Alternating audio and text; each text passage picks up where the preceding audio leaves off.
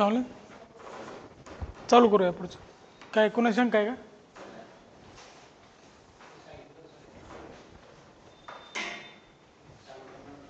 हां चालू तर चालू करूया आपण. सकाळी आपण इतिहास बघितलं पूर्ण, प्राचीन, मध्ययुगीन आणि मॉडर्न. आता आपण भूगोल चालू करूया. भूगोल आणि पर्यावरण, त्यामध्ये हे दोन विषय आहेत, भूगोल आणि पर्यावरण, ते एकमेकात मिक्स होतात प्रश्न पण याचे. त्यामुळे हे दोन्ही विषय सोबत घेऊया. पर्यावरण 5 ते 7 मार्काला येतो, त्याचं ॲनालिसिस भूगोल संपल्यानंतर बघूया आपण.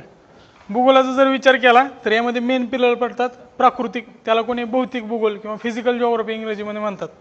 तर प्राकृतिक भारतावर 2013ला मिनिमम आणि मॅक्झिमम असं क्वेश्चनचं वर्गीकरण केलं आहे आपण. दरवर्षीच्या बघण्यापेक्षा त्याचं स्पेक्ट्रा किंवा त्याची रेंज हे आपल्याला माहीत पडेल. 2013ला ह्याच्यावर एकही प्रश्न विचारला नव्हता. 2018ला याच्यावर 5 प्रश्न विचारले. 5 प्रश्न म्हणजे 10 मार्क झाले. जगाचा भूगोल ह्याच्यावर 2014ला 2च प्रश्न विचारले होते, पण 2017ला 5 प्रश्न विचारलेत. तसंच भारताचा भूगोल 2015ला फक्त 1 प्रश्न विचारला होता. पण तसंच बघितलं तर तुम्ही 2016ला त्याच्यावर 7 प्रश्न, म्हणजे जवळपास 14 मार्क फक्त भारताच्या भूगोलनं कव्हर केलेले आहेत. तसंच कृषी हा पॉईंट म्हणजे काय, कृषीविषयीच्या योजना, म्हणजे राष्ट्रीय कृषी विकास योजना असू द्या किंवा हरित क्रांती संबंधीच्या गोष्टी, ह्या वारंवार विचारल्या जातात. ह्या कृषी हा पॉईंट सिलेबसमध्ये असा डिटेल मेन्शन केलेला नाही, वेगळीकडे सेपरेट न मेन्शन करता ह्याच्यावर वारंवार प्रश्न आलेले आहेत. 2013मध्ये याच्यावर तब्बल 4 प्रश्न आले होते. आणि महाराष्ट्राचा भूगोल, आपल्याला बऱ्याच जणांचा गैरसमज असा असतो की भूगोल म्हणजे महाराष्ट्राचा तो सौदीचं पुस्तक किंवा दीपस्तंभचं पुस्तक. बरेच जणांचं मिसकन्सेप्शन आहे की महाराष्ट्राचा भूगोल घेऊन भूगोलचा अभ्यासाची सुरुवात करतात. पण पूर्व परीक्षेसाठी तितकंसं महत्त्वाचं महाराष्ट्र भूगोलवर कव्हरेज केलेलं नाही MPSCनं. राज्यसेवेसाठी तर मुख्य परीक्षेसाठी निश्चितच महाराष्ट्राचा भूगोल महत्त्वाचा आहे, किंवा कंबाईनची पूर्व मुख्य दोन्ही परीक्षेसाठी. पण राज्यसेवा पूर्वसाठी ह्याच्यापेक्षा हे वरचे जास्त महत्त्वाचे आहेत. असं नाही की ह्याच्यावर 2013ला 1 विचारलं किंवा 0 विचारलं म्हणल्यावर एवढेच प्रश्न विचारतील. कदाचित महाराष्ट्राच्या भूगोलवर 2020ला जसं इथं 1-7 झालंय तसं 7 प्रश्न सुद्धा येऊ शकतात. त्याची गॅरंटी कोण देऊ शकत नाही. त्याच्यामुळे कुठल्याच ह्याच्यात कमी पडायचं नाही आपण. सगळ्यांचा समान अभ्यास, सगळ्यांना सामान्य आहे, सबका साथ सबका विकास, सगळे पॉईंट कव्हर करायचे व्यवस्थित.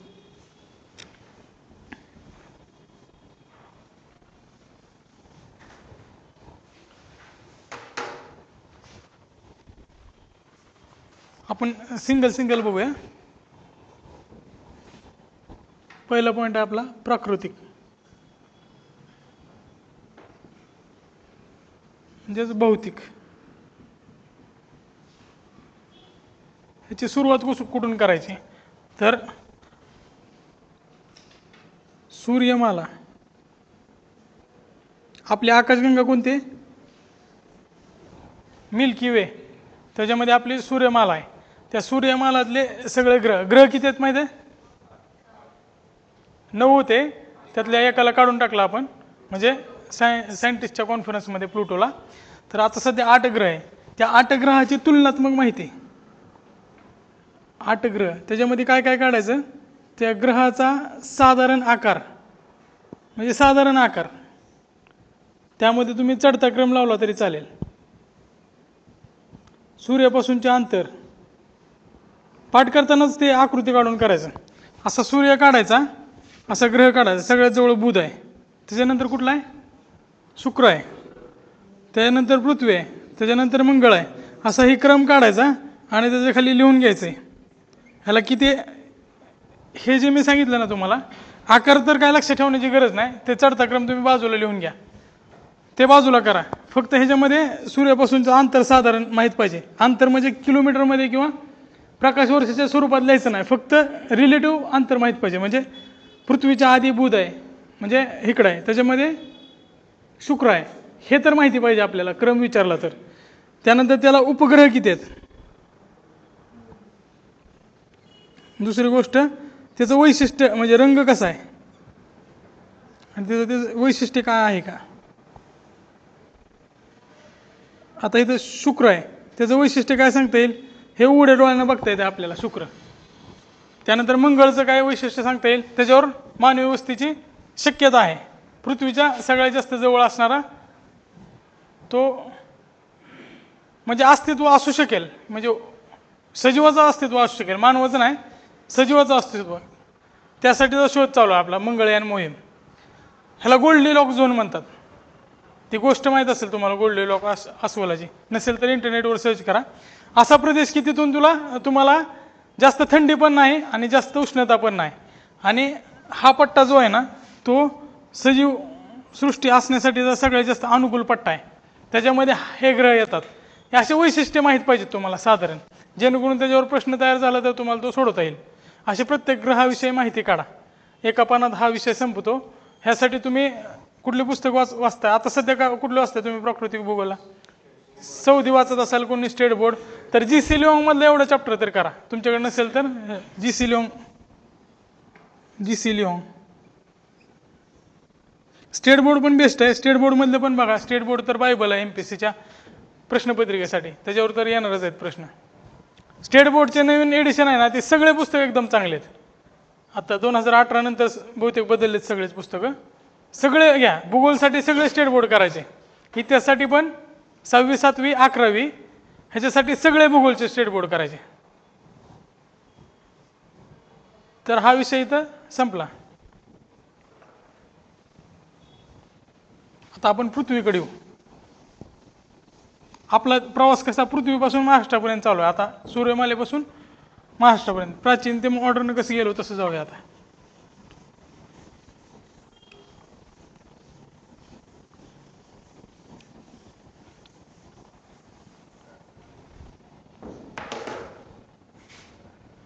पृथ्वी.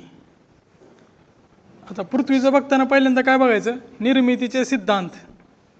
ह्याच्यावर वारंवार जोड्या लावासाठी प्रश्न आलेत, नाही तर त्याचे शास्त्रज्ञ कोण? त्याच्यामध्ये कुठले कुठले सिद्धांत करायचे? बिग बँग थिअरी,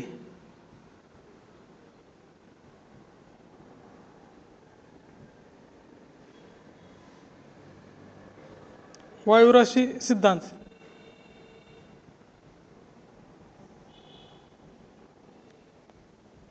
आणि नेब्युलर.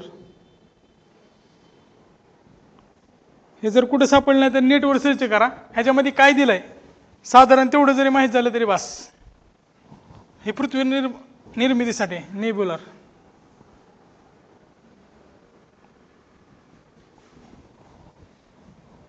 नेब्युलरवर आणि बिग बँग थिअरी ह्याच्यावर 2 वेळा प्रश्न आलेला आहे, आणि तसेच प्रश्न रिपीट व्हायलेत सारखे. सिद्धांत ते मांडले संबंधित त्यासंबंधीचे शास्त्रज्ञ किंवा भूगोलातील तज्ज्ञ, ज्या शास्त्रज्ञाने सिद्धांत मांडला आणि त्या सिद्धांतामध्ये काय सांगितले ह्याची जनरल आयडिया.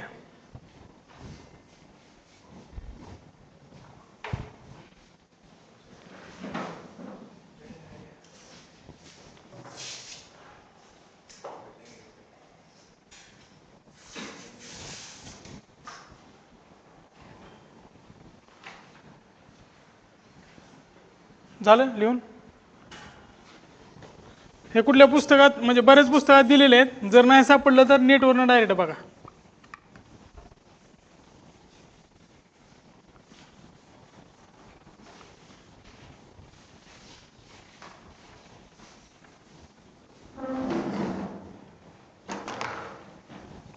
त्यानंतर आता खंड निर्मिती. पृथ्वीमधील जे खंड आहेत ते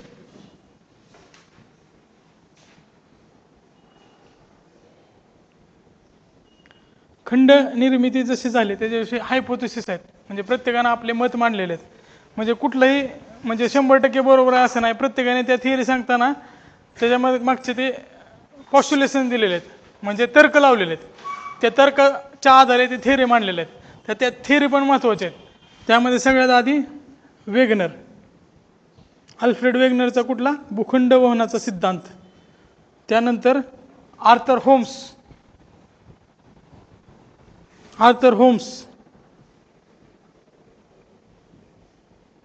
चा सिद्धांत. त्यानंतर हॅरी हेस,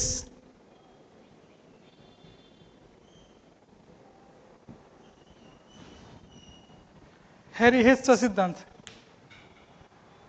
आणि सगळ्यात शेवटची प्लेट टेक्टोनिक थिअरी.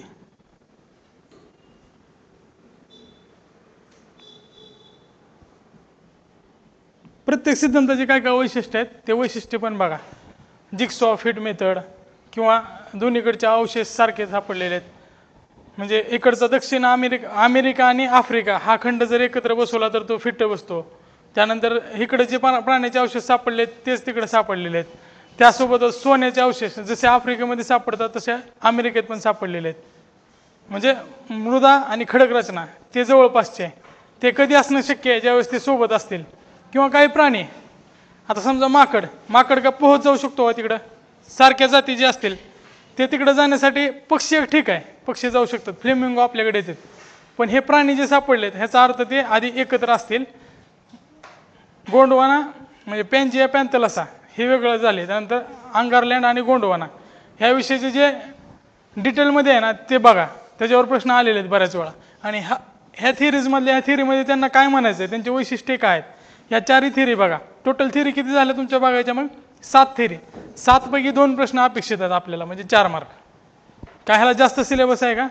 नाही, फक्त 4 आणि 3 7 थिअरी करायच्या आहेत तुम्हाला.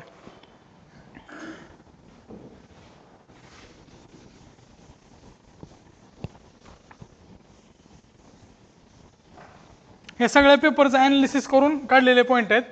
म्हणजे हे 100% परिपूर्ण असे आहेत असे नाही, पण 100% जाण्याचा प्रयत्न पूर्ण आहे, जेणेकरून तुमचा कोणता पॉईंट सुटू नये, सगळे पॉईंट कव्हर व्हावे, हा उद्देश आहे.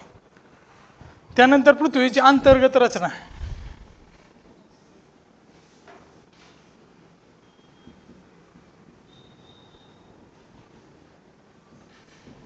अंतर्गत रचनेमध्ये सौदी सरांच्या पुस्तकात पण अशी आकृती दिलेली आहे. ही आकृती फक्त बघायची नाही, तुम्ही पण अभ्यास करता करता काढायची. म्हणजे इथं गाभा, प्रावरण, सियाल सीमा आहेत ना, सगळ्या डिस्कंटिन्युटीज. ह्याच्यामध्ये डिस्कंटिन्युटीज आहेत अशा. आवरणाच्या मध्ये सुद्धा एक डिस्कंटिन्युटी आहे. बाह्य प्रावरण, आंतरप्रावरण, त्याच्यावर क्रस्ट म्हणजेच सियाल सीमा 2 भाग होते. मोहो, कॉनरॅड, गटेनबर्ग, लेमन, ह्या सगळ्या डिस्कंटिन्युटी डिटेलमध्ये करायच्या. सोबतच त्याच्यामध्ये कुठले घटक आढळतात, समजा आता मेंटल असेल, ह्याच्यामध्ये कुठले कुठले खनिज आहेत, पायरॉक्झिन, ऑलिव्हिन, खालच्या साईडला उल्कापातात असणारे, म्हणजे त्यामध्ये त्यांनी दाखवलंय उल्कापात आणि ह्याच्याशी साधर्म्य असणारे खनिज आढळलेत. सौदी सरांच्या पुस्तकात पण आहे, विठ्ठल मुळे सरांच्या पुस्तकात पण आहे, किंवा सुमंतराव सोळंके सरांचं पुस्तक वाचत असेल तर त्याच्यामध्ये पण आहे. तिन्हीपैकी कुठलाही एक सोर्स वापरा, त्या तिन्हीमध्ये पण दिलेलं आहे ही गोष्टी. हे क्लिअर झालं. खडक रचना पण माहीत पाहिजे ना तुम्हाला, कुठले कुठले खडक आढळतात. डिस्कंटिन्युटी तर महत्त्वाचीच आहे, त्यासोबतच घनता. ह्याच्यावर प्रश्न आलेला आहे आयोगाचा की तापमान खाली जाताना कसं होतं, म्हणजे घटत्या दराने वाढतं, वाढत्या दराने वाढतं का? घटत्या दराने वाढतं, वाढत्या दराने नाही. म्हणजे वाढणारच तो खाली जाताना. समजा आता 1 किलोमीटरला, मी अंदाज सांगतोय, हे रिअलमध्ये नाही, फक्त तुम्हाला समजण्यासाठी. 1 किलोमीटरला 10 डिग्रीने वाढत असेल तर पुढच्या आहे ना, म्हणजे 100 किलोमीटर गेलो आपण, त्यानंतरच्या 1 किलोमीटरला तो 10 डिग्रीने वाढता 9 डिग्रीने वाढले. परत 300च्या खाली प्रत्येक 301ला जाताना इथं 1 किलोमीटर चाललो ना खाली 9 डिग्रीने आधी वाढत होतं, तर आता 8 डिग्रीने वाढायला वाढायचं लागलंय, नो डाऊट. पण कसं वाढायला ते? घटत्या दराने वाढ आहे. प्रेशरचं तसंच आहे.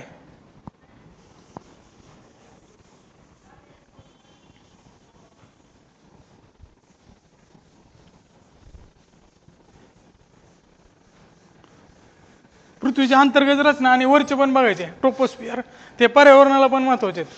ट्रोपोस्फिअर, स्ट्रेटोस्फिअर, मेसोस्फिअर आणि एक्झोस्फिअर. त्याच्यामध्ये आयनोस्फिअर येतं एक्झोस्फिअरच्या आधी. तर ह्या सगळ्या घटकात म्हणजे लॅप्स रेट कसा आहे, म्हणजे तापमान वाढतंय का कमी होतंय, अल्टरनेट कमी जास्त होतंय.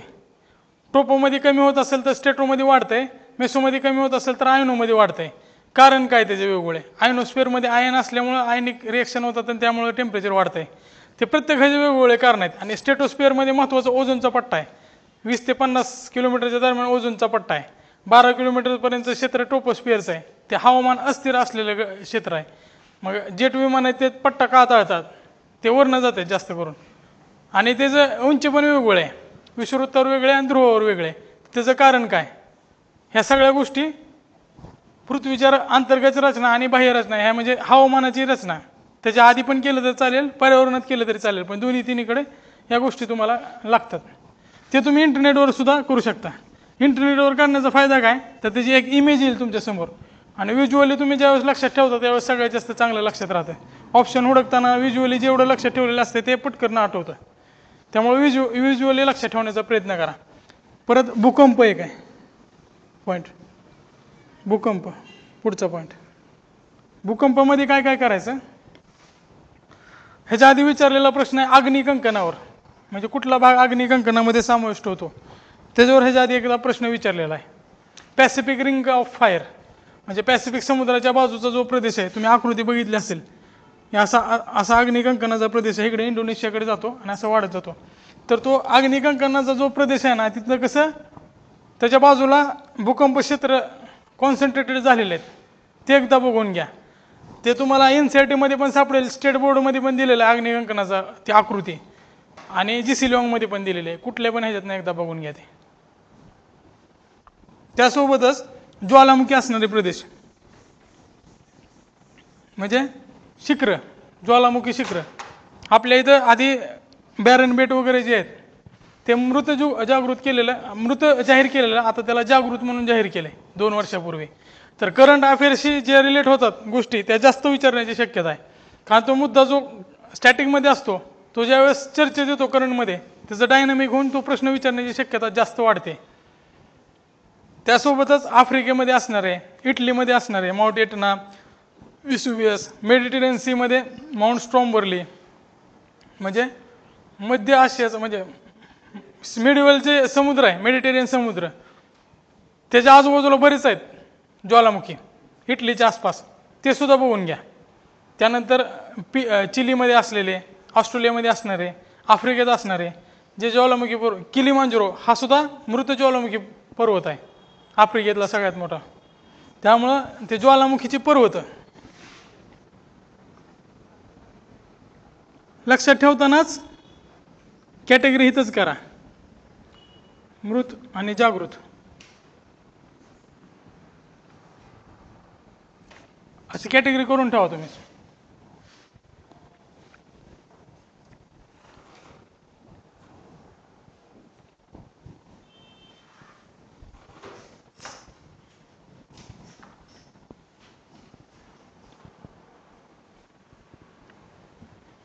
आता ह्या ज्वालामुखीनंतर युग एक बघायचं आहे. तर युग म्हणजे इरावर क्रेटेशियस कालखंडात डायनोसॉरचा अंत झाला होता आणि आधुनिक मानवाची निर्मिती कधी झाली, असे 2 विधानं देऊन आयोगानं प्रश्न विचारला होता. तर ते इराविषयी कसं करायचं, पुस्तकात वाचलं तर आपल्याला समजत नाही एवढं लवकर, तर त्यासाठी तुम्ही इंटरनेटवर नाही ना असं सर्च करा, इरा क्लासिफिकेशन.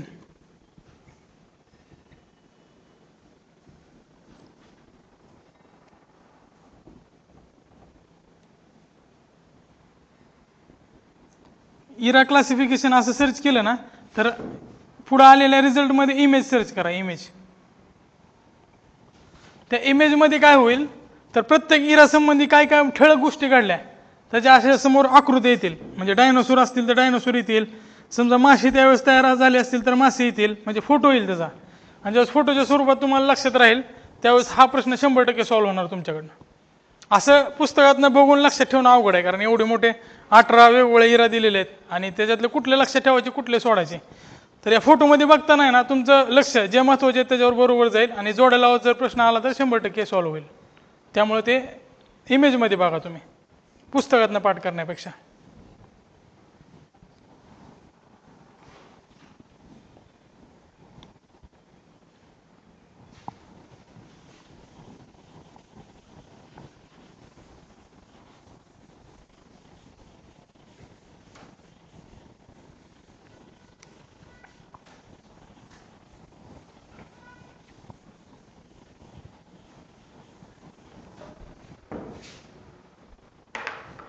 आता प्राकृतिकचा सगळ्यात महत्त्वाचा भाग आणि सगळ्यात जास्त प्रश्न विचारणारा, भूरूपाची निर्मिती.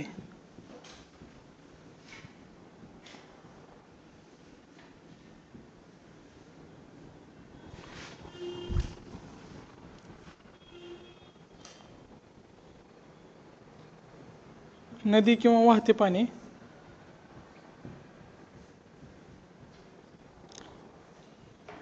त्यानंतर वारा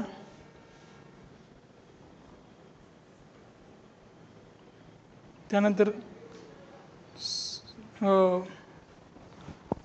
हिमनदी सोबत घेऊया म्हणजे आपल्याला तुलना करणं सोपं जाईल. हिमनदी आधी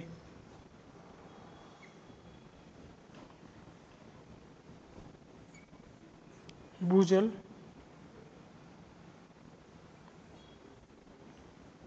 समुद्रजल.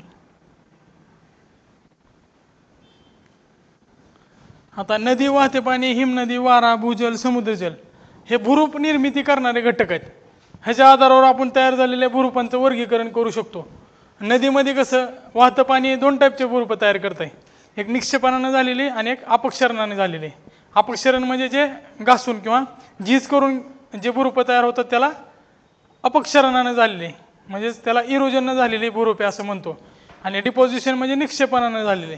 तर ह्याच्यामध्ये तुम्ही करताना आहे ना आधी नदीला युवा अवस्थेतील प्रौढ अवस्थेतील आणि वृद्ध अवस्थेतील असे 3 टाईप पडतात.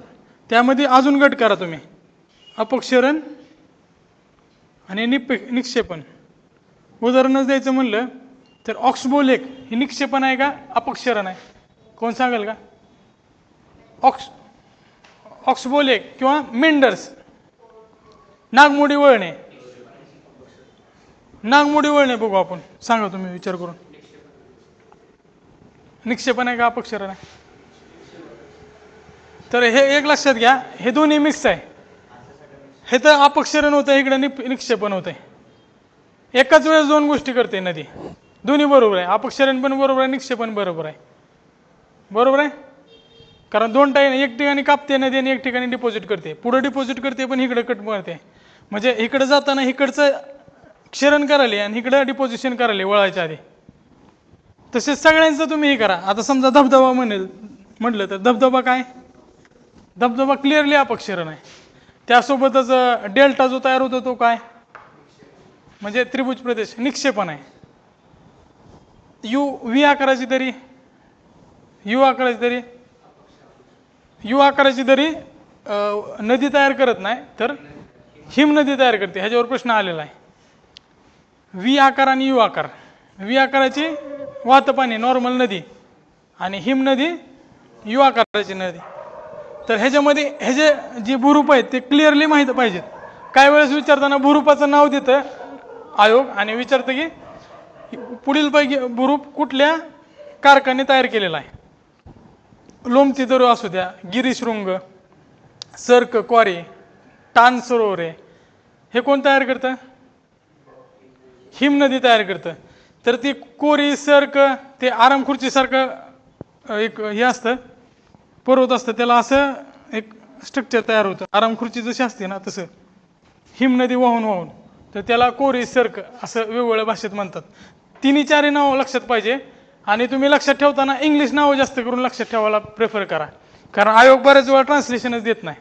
मराठीत लिहिताना पण आयोगाचं तसंच वाक्य तसंच शब्द असतो. बऱ्याच वेळा होतं असं विशेष करून भूरूप निर्मितीमध्ये. त्यामुळे भूरूप निर्मिती करताना इंग्लिशमधले शब्द लक्षात ठेवायचा जास्त प्रयत्न करायचा. जरी आपल्याला मराठी जास्त येत असेल इंग्लिशची अडचण असेल तरी पण प्रतिशब्द माहीत पाहिजे त्याचा.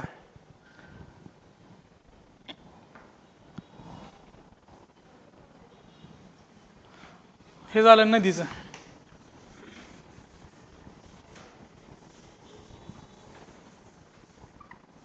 हिमनदीचं सांगितलं तुम्हाला. हिमनदी क्लिअर झालं.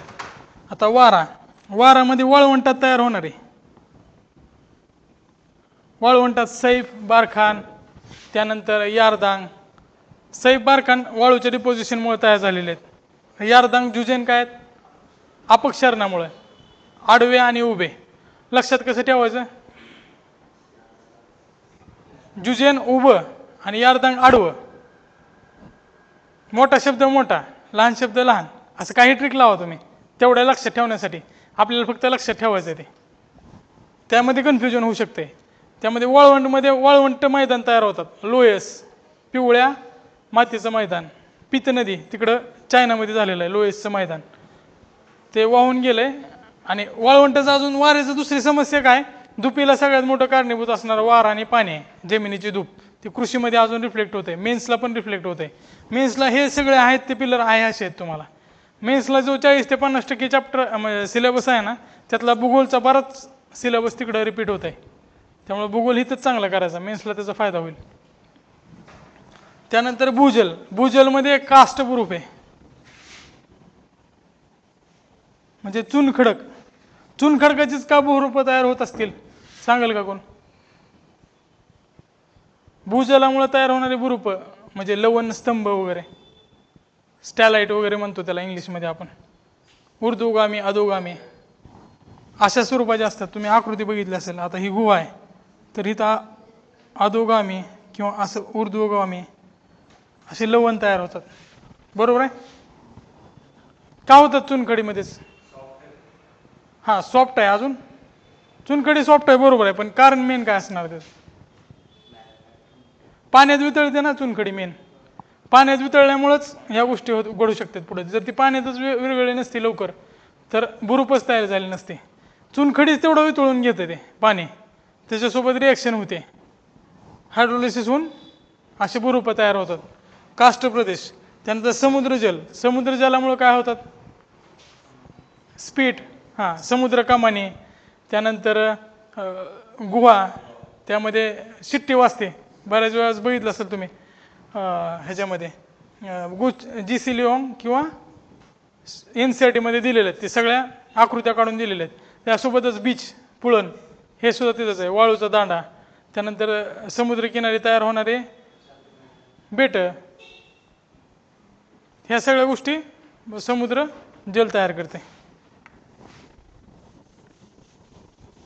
आणि रिया, फियार्ड हे किनारे, डोल्मेशियन हे तिन्ही किनारे करा व्यवस्थित. रिया, डोल्मेशियन आणि फियार्ड. हिम नदीमुळे होतंय फियार्ड. आपलं कोकण किनारपट्टी कुठल्या प्रकारची यातली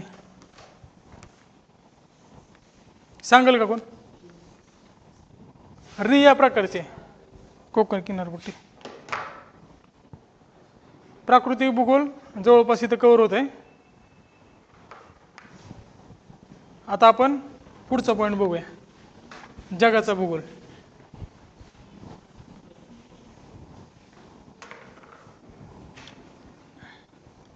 जगाचा सिलेबस देताना पण आपल्याला भौतिक, राजकीय आणि सामाजिक भूगोल असा दिलेला आहे. बरोबर आहे? तर जगाचा भूगोल करण्याच्या 2 पद्धती आहेत.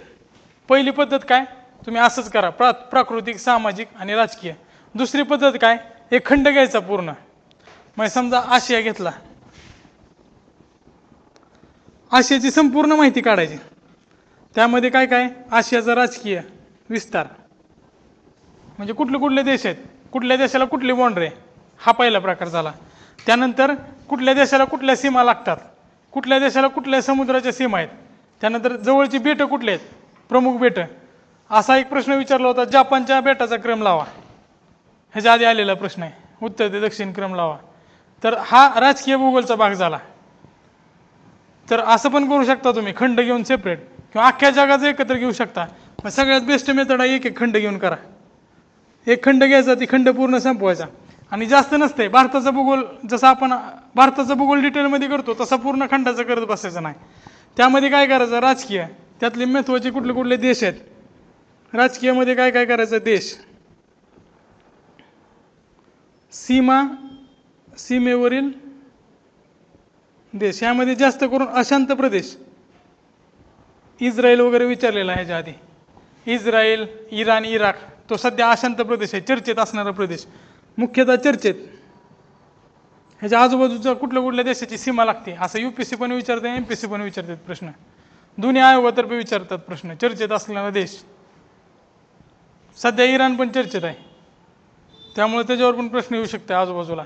त्यानंतर तिथं मोठा समुद्र असेल, भूमध्य समुद्र असेल, तर त्याच्या आजूबाजूचे कुठले कुठले देश आहेत त्याला सीमा लागते. कॅस्पियन समुद्राच्या आजूबाजूचे कुठले देश आहेत, हे काय अभ्यास म्हणून करायचा विषय नाही. तर शेवटी ज्यावेळेस तुम्हाला कंटाळ येते त्यावेळेस ॲटलास हे कायम तुमच्यापाशी पाहिजे.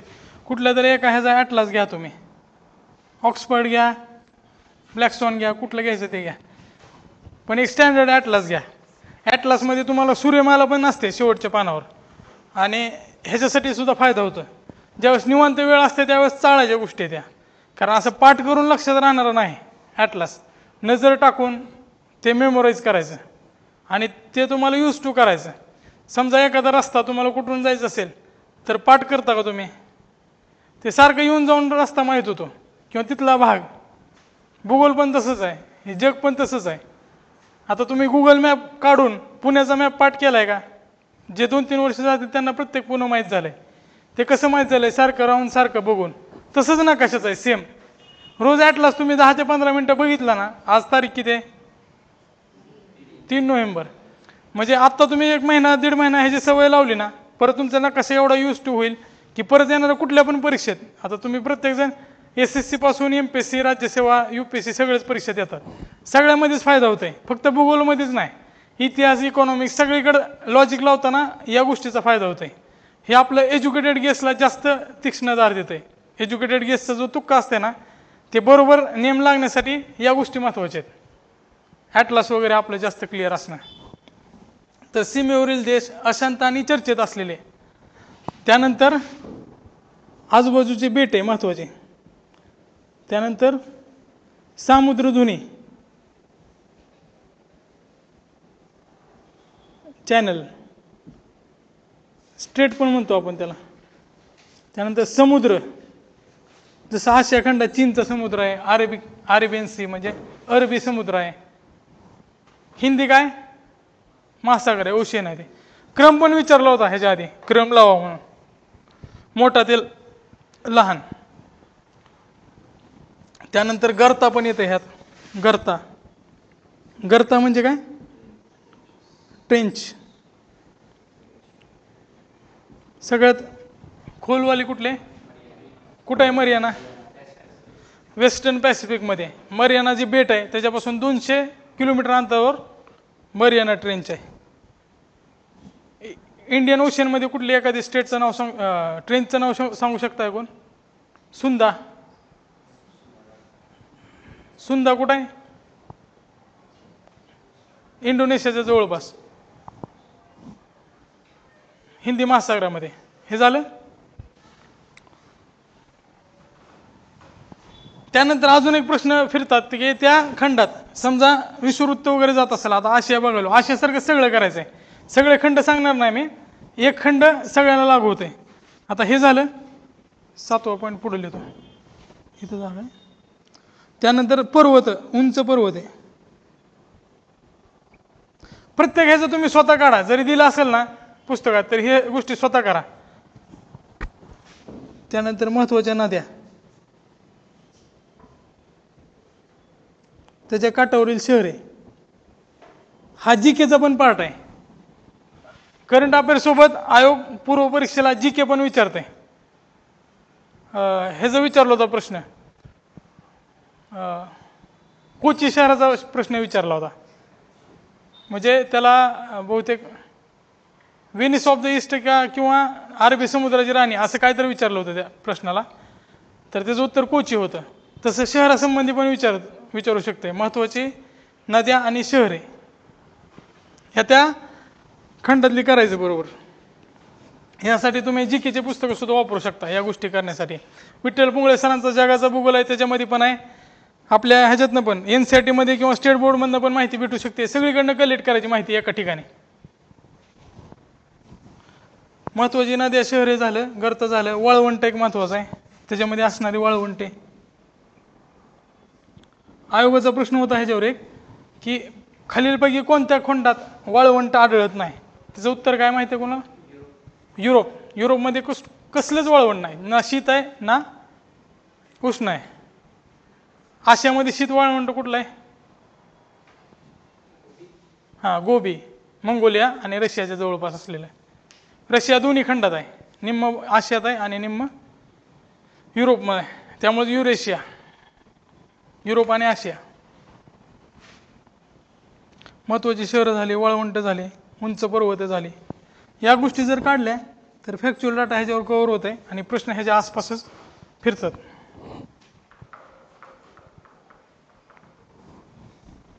आणि जीवसंहिता एक करा, तिथं कुठल्या टाईपची जीवसंहिता आढळते. जीवसंहती म्हणजे माहिती आहे ना, टुंड्रा, बायोम आहे इंग्लिशमध्ये, बायोम म्हणजे टुंड्रा झाली, त्यानंतर सॅवाना झाली, गवताळ प्रदेश आहेत का त्या ह्याच्यामध्ये, वेल्ड, पंपारो, वेगवेगळ्या खंडात आहेत. युरोपमधलं वेल्ड, ब्राझील किंवा दक्षिण अमेरिकेतलं पंपारो, हे सगळे प्रदेश करा.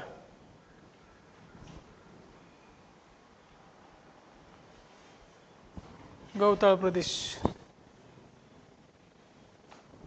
जगाचं फक्त वाटतं एवढं जास्त, पण जगाचा भूगोल बघा 5 पर्यंत प्रश्न विचारलेले आहेत. ह्या सगळ्या गोष्टी जर तुम्ही प्रत्येक खंडाच्या काढल्या ना, तर मला वाटत नाही तुम्हाला गेस तरी करता येणार नाही. प्रश्न बरोबर येण्यासाठीच प्रयत्न आहे, पण 5 पैकी सगळे प्रश्न 3 ते 4 तुम्हाला ॲक्युरेट आले आणि 1-2 गेस जरी केलं ना, तरी 75% येण्याचे चान्सेस आहेत त्यामध्ये. कारण बाकीचे 2-3 ऑप्शन तुम्ही इलिमिनेट करू शकता, तुम्हाला फिक्स माहीत असेल तर. हे 100% नाही असं तर माहीत होते.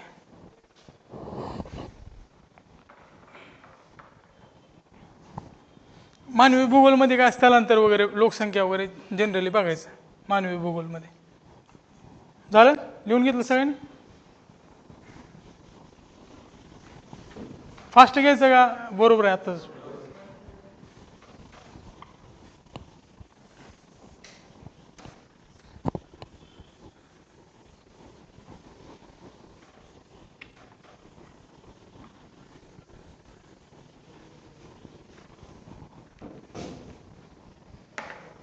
आता पुढचा पॉईंट आहे हवामान. हवामान म्हणजे हा वेगळा पॉईंट कसा आहे तर हा जगाचा, भारताचा, प्राकृतिक, महाराष्ट्र सगळीकडे विभागलेला आहे. तर हवामान मध्ये सुरुवात कुठून करायची तर ऋतू निर्मिती. जगात किती ऋतू आहेत? भारतात किती आहेत? म्हणजे मान्सून परतीचा असं 1 महिना म्हणतो, पण मुख्यतः 3 मोसमी वारे. त्यासाठी भारतात आहे ना मान्सूनचा सेपरेट अभ्यास करायचा. मान्सून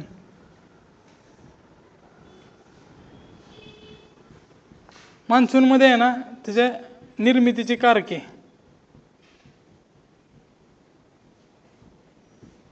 आणि त्याच्या थिअरीज. त्यामध्ये कसं एल निनो, त्याला जोडून ला निनो येते, त्याच्यावर 2 वेळा प्रश्न विचारलाय.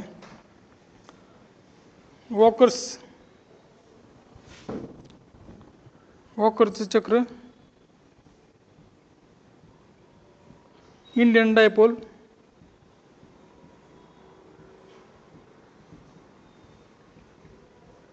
हे मान्सूनवर परिणाम करणारे थिअरीज आहेत. हे थोडे बघून घ्या, 3 थिअरी.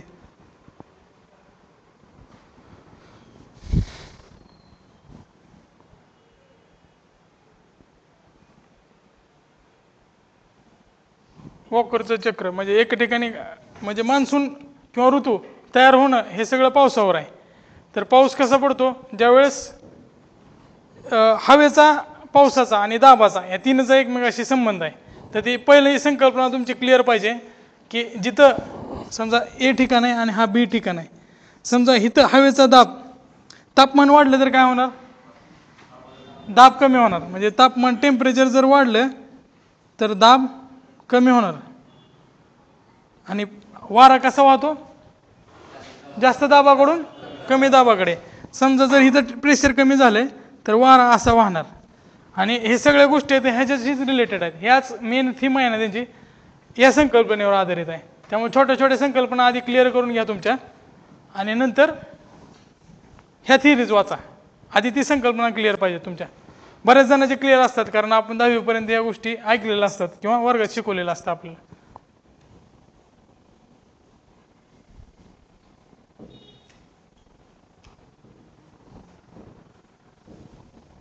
त्यानंतर हवामानाचे वर्गीकरण.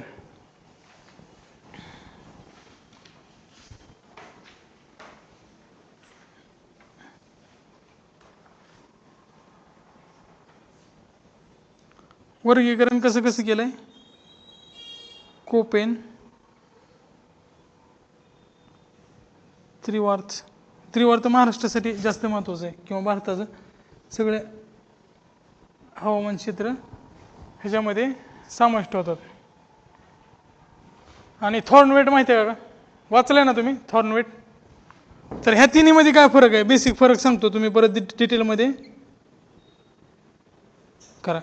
हे जे आहेत ना वर्गीकरण, ते बेसिकली बायोमी म्हणजे मग जीवसंहिते सांगितलं होतं, जीवसंहितेवर म्हणजे तिथले वन किंवा वनस्पती ह्याच्या वैशिष्ट्यावर तर आधारित आहेत, किंवा पाण्याच्या उपलब्धतेवर आणि शुष्कतेवर म्हणजे पाणी किती आहे आणि ड्राय किती आहे ह्याच्यावर आहेत. ते तुम्ही बघितलं ना, एस AW स्टेपी, ते प्रत्येकाचे वेगवेगळे आहेत. हे डिटेलमध्ये बघा. जमलं नाही तर भारताचे तरी कुठल्या कुठल्या भागात काय काय येते बघा. आणि काय समजा गेलं तर त्रिवार्त जरी करा, कमीत कमी त्रिवार्तचं तर वर्गीकरण बघा भारतातले, कुठला प्रदेश कुठं आहे. महाराष्ट्राविषयी पण प्रश्न आलेला आहे त्रिवार्ताचा, 2-3 वेळा प्रश्न आलेला आहे. भारतासंबंधित त्रिवार्त जास्त महत्त्वाचा आहे. आणि या तिन्हीचा कशाचा आधार आहे हे तरी बघा. कोपेन, नंतर थॉर्नवेट आणि परत त्रिवार्त. त्रिवार्त एक शास्त्रज्ञाचं नाव आहे, डॉक्टर त्रिवार्ताने आहे ना तिथल्या हवामानाचं वर्गीकरण केलं. म्हणजे आता समजा हे भारत असेल, आता हे राजस्थान आहे, तर इथलं कसं आहे, ड्राय आहे ना, ड्राय आहे. तर तिथल्या ह्याला एक त्यांनी म्हणजे नावं दिलेले आहेत AW. त्यानंतर इकडं आहे ते स्टेपी आहे, म्हणजे सॅव्हाना टाईपचं आहे, तर त्याला स्टेपीसाठी AS AW AD असं वेगवेगळे नावं दिलेले आहेत. आणि प्रत्येक ठिकाणाचं वर्गीकरण केलेलं आहे. म्हणजे प्रत्येक जगातला प्रदेश असेल त्याला एक काय तर जीवसंहितेच्या आधारावर ह्याने ते तयार केलं.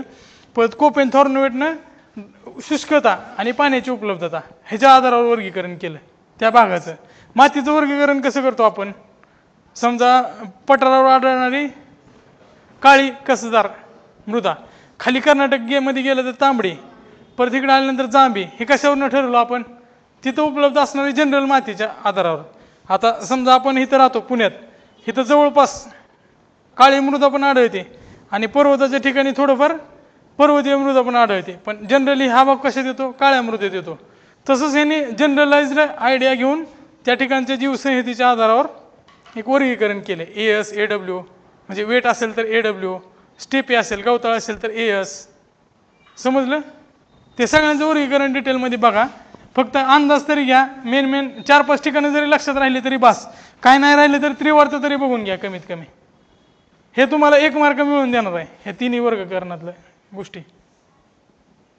आधार आणि कुठल्या भागात कुठला प्रदेश आहे. टेस्ट सिरीजमध्ये अजून जास्त क्लिअर होईल तुमचा. टेस्ट सिरीजमध्ये एखाद्या वेळेस प्रश्न चुकला जरी तुम्हाला तिथं परत कळेल की का चुकलाय आणि त्याचं ॲनालिसिस केलं तर. पण ह्यासाठी टेस्ट सिरीजचं ॲनालिसिस करणं महत्त्वाचं आहे. नाही तर तुम्ही टेस्ट सिरीज लावाल आणि 25 टेस्ट फक्त जाऊन देऊन याचाल, त्याचा काय उपयोग होणार नाही. त्यानंतर तुम्ही ॲनालिसिस करा आणि डिस्कशनच्या लेक्चरला बसा आवर्जून. आणि प्रश्नपत्रिका आहे ना तिथं लिहून घ्या. तुमचं जे 100 पानाची 200 पानाची वही करायला सांगितलं ना मी आत्ता, ती वही तुमच्या सोबत असू द्या. डिस्कशन घेताना जे आता ऑफिसर पण असणार आहेत आणि अनुभवी असणार आहेत सगळेजण, ते डिस्कशन करताना जे सांगतील त्या गोष्टी त्यामध्ये ॲड करत जा, व्हॅल्यू ॲडिशन करा. त्यावेळेस तुम्ही काय होईल, आज यावर्षी तुम्हाला 160-170 मार्क असतील फ्रीला, तर पुढच्या वर्षी 30 ते 40 मार्क वाढतील.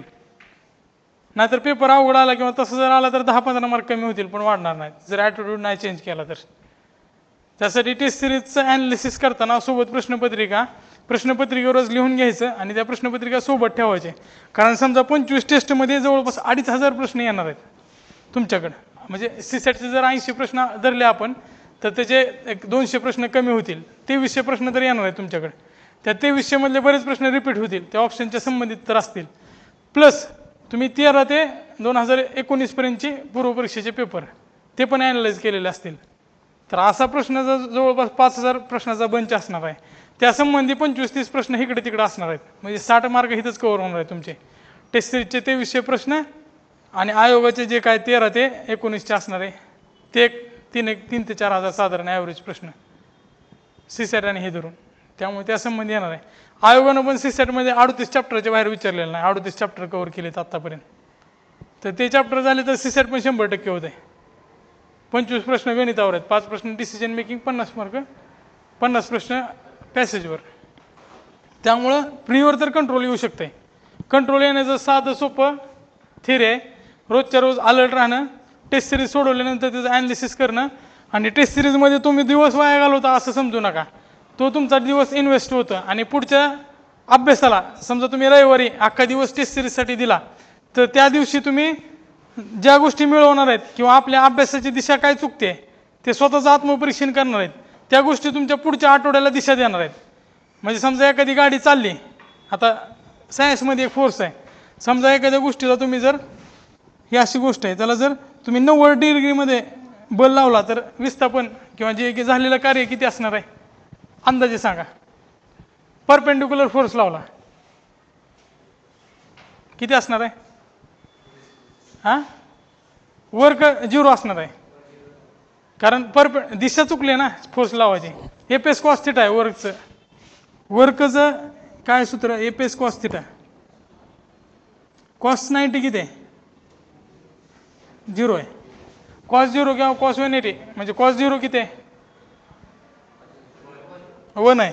म्हणजे जर इथनं फोर्स लावला असता तुम्ही विस्थापनाचा, विस्थापन असं झालंय, ही विस्थापन आहे आणि हा बल आहे. असा फोर्स लावून जर असं विस्थापन झालं तर तुमचं कार्य 0 आहे, पण असा फोर्स लावून असं विस्थापन झालं तर तुमचं कार्य मॅक्झिमम आहे, कारण कॉस थिटा 1 आहे. मॅक्झिमम किंमत 1 असते. तशी दिशा महत्त्वाची आहे अभ्यासात.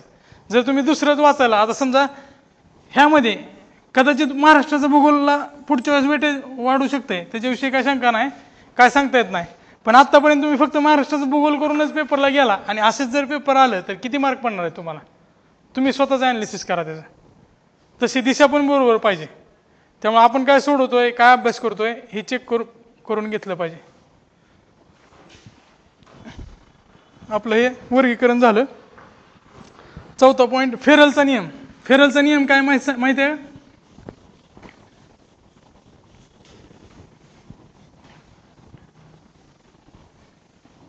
ह्या दोन गोष्टी सोबत बघणं गरजेचं आहे. दाबाचे पट्टे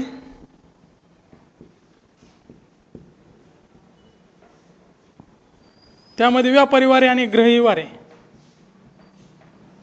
पृथ्वी अशा आहे, त्याच्यामध्ये तुम्हाला आठवलं आता हे विषुववृत्त आहे, ह्याच्याजवळ 5 डिग्री हा शांत प्रदेश आहे, डोलड्रम म्हणतात त्याला. त्यानंतर हा कमी दाब, जास्त दाब, कमी दाब असे पट्टे आहेत. ही तर आकृती आठवली असेल ना? आठवली का? प्रत्येक स्टेट बोर्डच्या पुस्तकात आहे. ही आकृती व्यवस्थित करायची. दाबाचे पट्टे, व्यापारी वारे. व्यापारी वारे का म्हणतात त्यांना? कारण आधी ज्यावेळेस प्रवासी निघायचे त्यावेळेस ते व्यापार करण्यासाठी शिडाची जहाज असायची आणि त्या व्यापारी वाऱ्यांच्या अंदाजावर ते प्रवास करायचे त्याची दिशा बघून, त्यामुळे त्याला व्यापारी वारे म्हणतात. त्यानंतर ग्रही वारे आहेत त्याच्या पुढं. हे सगळे वारे व्यवस्थित केले पाहिजे, दाबाचे पट्टे आणि ग्रही वारे. त्यासोबतच फेरलचा नियम आहे. फेरलचा नियम काय सांगतं आपल्याला? जर दक्षिणेकडून उत्तरेकडे जाताना वारा आपली दिशा उजवीकडे वळवतो, म्हणजे दक्षिणेकडून वारे उत्तरेकडे जाताना विषुववृत्त पार केल्यानंतर उजवीकडे वळतात. आपलं मान्सून नाही का, नैऋत्य मोसमी वारे, खालून आले जर वारे वर आले तर ते असे क्रॉस होतात, म्हणून भारताला असे वर आलेले वारे असे शिरतात आतमध्ये आणि आपल्याला पाऊस पडते. राजस्थान का ड्राय राहते? का ड्राय राहते? राजस्थानला तर गुजरातच्या बाजूने पाऊस येतेच की, कारण ही अडवणारी कुठली सिस्टीमच नाही ना. आपल्याला पूर्ण पश्चिम घाट आहे असा अडवणारा. हिथं आहे ना अरवली आहे, अरवली सगळ्यात जुना आहे, पण अरवलीचे तुम्ही जर डायरेक्शन बघितलं ना ती असं आहे, म्हणजे असं पॅरलल आहे, ते त्याला अडवत नाही पूर्ण असं, ते डायरेक्ट वारा असा निघून जाते पुढं आणि तिथं पाऊस पडत नाही. पावसाच्या टाईपमध्ये सांगतो मी तुम्हाला, ते तिन्ही टाईप करायचे आहेत पावसाचे पण. हे असे आहेत ना, ह्या कन्सेप्ट बघा तुम्ही. ज्यावेळेस कन्सेप्टवर भूगोलमध्ये प्रश्न येतात त्यावेळेस असं कन्सेप्टमध्ये फिरवू शकतात. जर आपण कन्सेप्ट आणि वाचतानाच कन्सेप्ट क्लिअर केल्या सगळ्या तर मग प्रत्येक प्रश्न सुटू शकते. फेरलचा नियम पण बघा.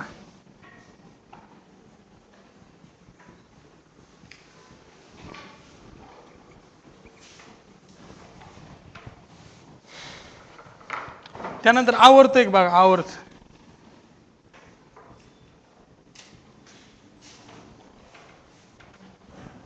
चक्रीवादळे आवर्तामुळे तयार होतात. आवर्त आणि प्रत्यावर्त.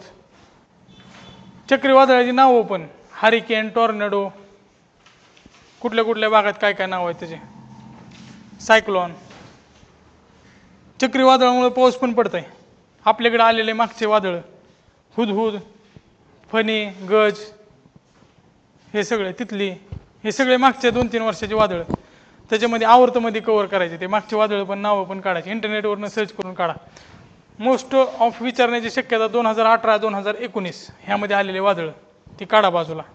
कुठल्या भागात आलते आणि त्यांनी काय केलं. पश्चिमी किनारा, पूर्व किनारा, राज्य काढलं तर अजून चांगलं. जास्त करून वादळ कुठे येतात, पूर्व का पश्चिम आहे, काय मत आहे तुमचं?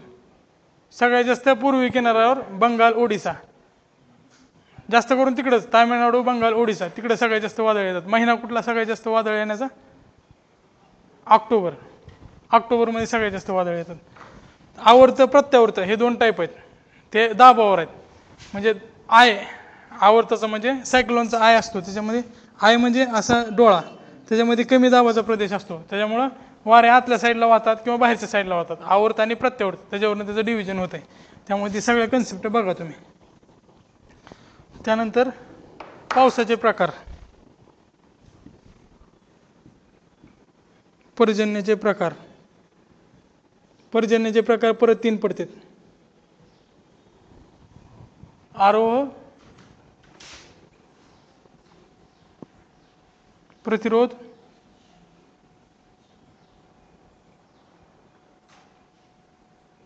आणि आवर्त.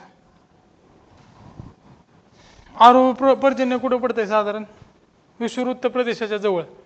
त्यावेळेस काय होतंय, उष्णतेमुळे तिथलं जमीन तापते आणि वारे गरम झाल्यानंतर वर जातात. वर गेल्यानंतर एका लिमिट नंतर, म्हणजे हा पाऊस संध्याकाळी मध्य दुपारच्या नंतर पडतो विषुववृत्तीय प्रदेशात.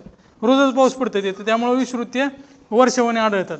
असा वारा वर गेला ना तर काही लिमिट नंतर तो थंड होतो, आणि थंड झाल्यानंतर एवढा थंड होतो की त्याचं सांद्रीभवन होतं आणि पावसाच्या स्वरूपात तो परत खाली येतो. तो आरोह पर्जन्य झाला. अशा टाईपचं वारा वर जाते. गरम झालेली वस्तू कधी पण वर जाते ना, म्हणजे गरम झालेली हवा कधी पण वर जाते. त्या प्रिन्सिपलवर आरोह पर्जन्य काम करते. प्रतिरोध म्हणजे काय? समजा असा पाऊस चालला, इकडे तुम्हाला अरवलीचं उदाहरण दिलं तर मगाशी मी. पाऊस चालला, असा पश्चिम घाट आहे, पश्चिम घाटनं असा अडवला तो वाऱ्याला, तर तो तिथंच पाऊस पाडला जाते, त्याला प्रतिरोध म्हणतात. आणि प्रतिरोध पर्जन्य पडल्यानंतर पाऊस, आता समजा हा पर्वत आहे, हा वारा आहे, म्हणजे हा सह्याद्री आहे आणि इकडनं असा यायला आहे नॉर्थ ईस्ट मान्सून, ते आल्यानंतर हिथंच पाऊस पडणार. त्यानंतर जे काही वारे राहतात ना ते वर जातात आणि वर झाल्यानंतर ते उंचावर जाऊन कोरडे होतात. त्यामुळे ह्याच्या पलीकडचा जो प्रदेश राहणार आहे तो कोरडा राहतो. उदाहरण द्यायचं म्हणलं तर मान खटाव, त्याच्याजवळच महाबळेश्वर आहे. आता जगातलं सगळ्यात जास्त पाऊस पडला असं दाखवत होते मध्ये BBC मराठीवर, महाबळेश्वरच्या जवळपास. आणि त्याच्या पलीकडच म्हणजे 25 किलोमीटर अंतरावरच मान खटाव आहे, वाई आहे, तिथं पाऊस सगळ्यात कमी पडतो 25 सेंटीमीटरपर्यंत. हे कारण ह्या प्रतिरोध पर्जन्याच्या अशा थेरीमुळे किंवा अशा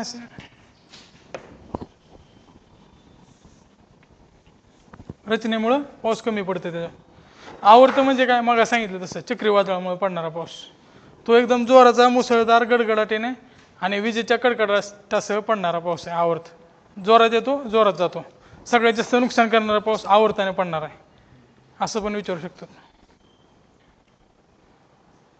त्यानंतर स्थानिक वारे करा.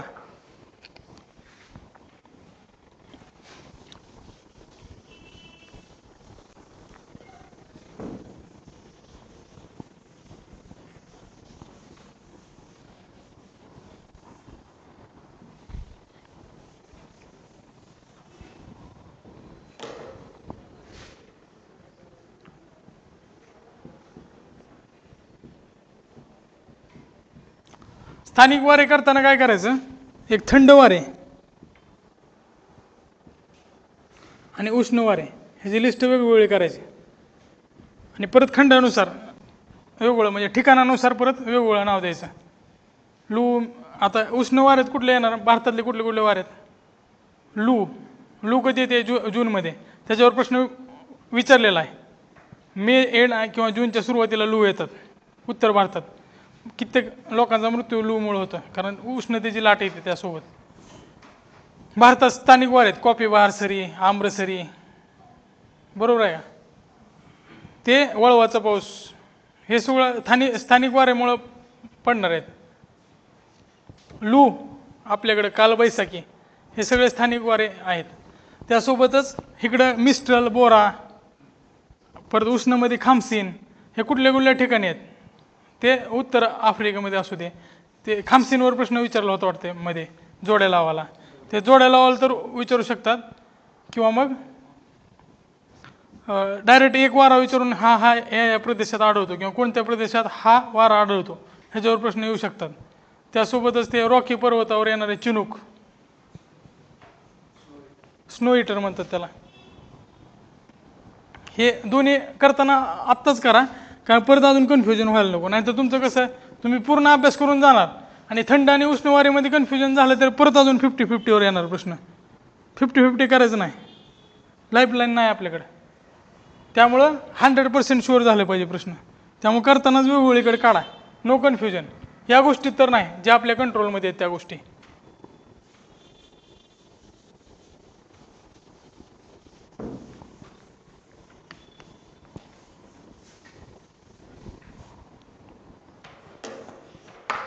त्यानंतर सागरी प्रवाह.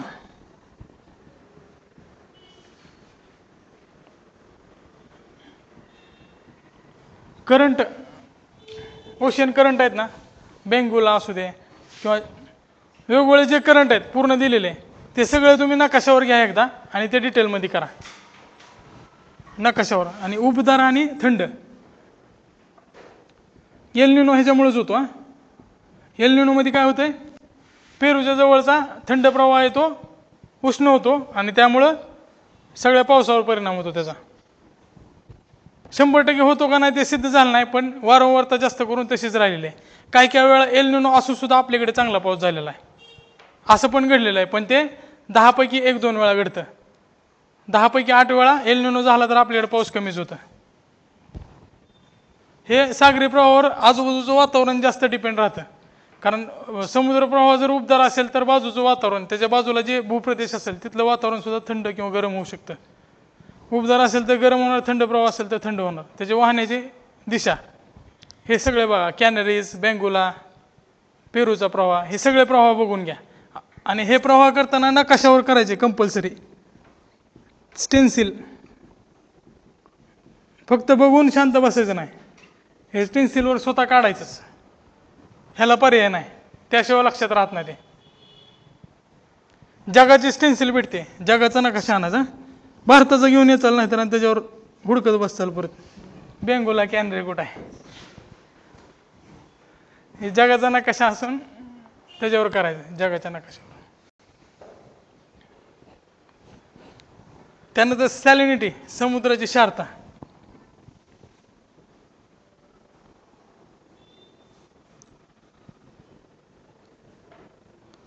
समुद्राची क्षारता म्हणजे सगळ्यात जास्त क्षारता असलेला मृत समुद्र, डेड सी. त्याच्यामध्ये माणूस बुडत नाही, तरंगू शकते. त्यासोबतच वेगवेगळ्या ठिकाणी वेगवेगळी क्षारता आढळते.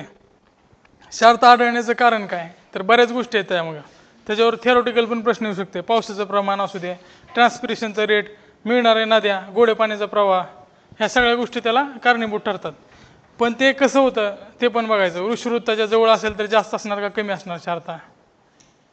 विषुववृत्ताच्या जवळ कशा आहे, कमी आहे, कारण जास्त जास्त पाणी पडतं तिथं. आपल्याला वाटतं जास्त ट्रान्सपिरेशन असल्यामुळं, पण दुसरी गोष्ट अजून फॅक्टर काय, तिथं पाऊस जास्त पडतंय सारखा. आरोह प्रकारचा पाऊस, मग तुम्हाला सांगितलं मी, आरोह प्रकारचा पाऊस तिथं पडतंय. आणि दुसरी गोष्ट, नद्या मिळणाऱ्या जास्त आहेत विषुववृत्ताजवळ, गोड्या पाण्याचा पुरवठा चांगला होतोय, त्याच्यामुळे सारखं पाणी मिळत राहतंय त्याला, गोडं पाणी. तसं वर गेल्यानंतर वाळवंट जास्त आहेत 23 डिग्रीच्या आसपास, तिथं क्षारता वाढत जाते. जिथं वाळवंट जवळ असतील तिथं क्षारता जास्त असणार पाण्याची.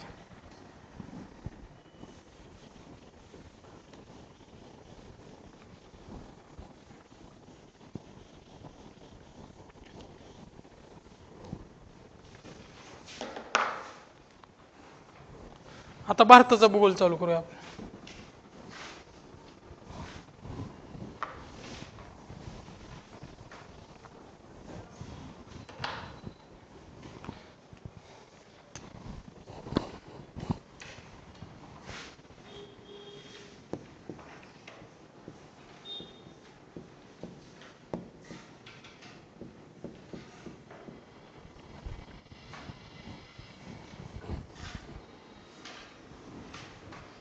भारताचा भूगोल.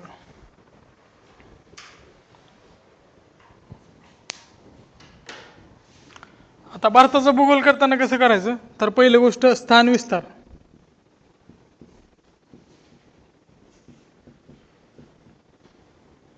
हे कशावरनं करायचं, नकाशावरून. पूर्व पश्चिम उत्तर दक्षिण लांबी ह्याच्यावर एकदा प्रश्न आलेला. त्यानंतर अक्षवृत्त रेखावृत्त, लँजिट्यूड लॉजिट्यूड, हे दोन्ही पण बघायचं. उत्तर दक्षिण किती आहे, आणि त्यासोबतच मुख्य भूमी आणि बेटे ह्याचा वेगवेगळा अभ्यास करायचा. किनारा किती मुख्य भूमीला आहे, बेटांना किती आहे, सगळ्यात साऊथचा पॉईंट कुठला आहे मुख्य भूमीचा आणि बेटांचं कुठलं आहे, आजूबाजूचे चॅनल कुठले आहेत, 9 डिग्री 10 डिग्री 8 डिग्री ह्याच्यावर पण प्रश्न आलेले आहेत.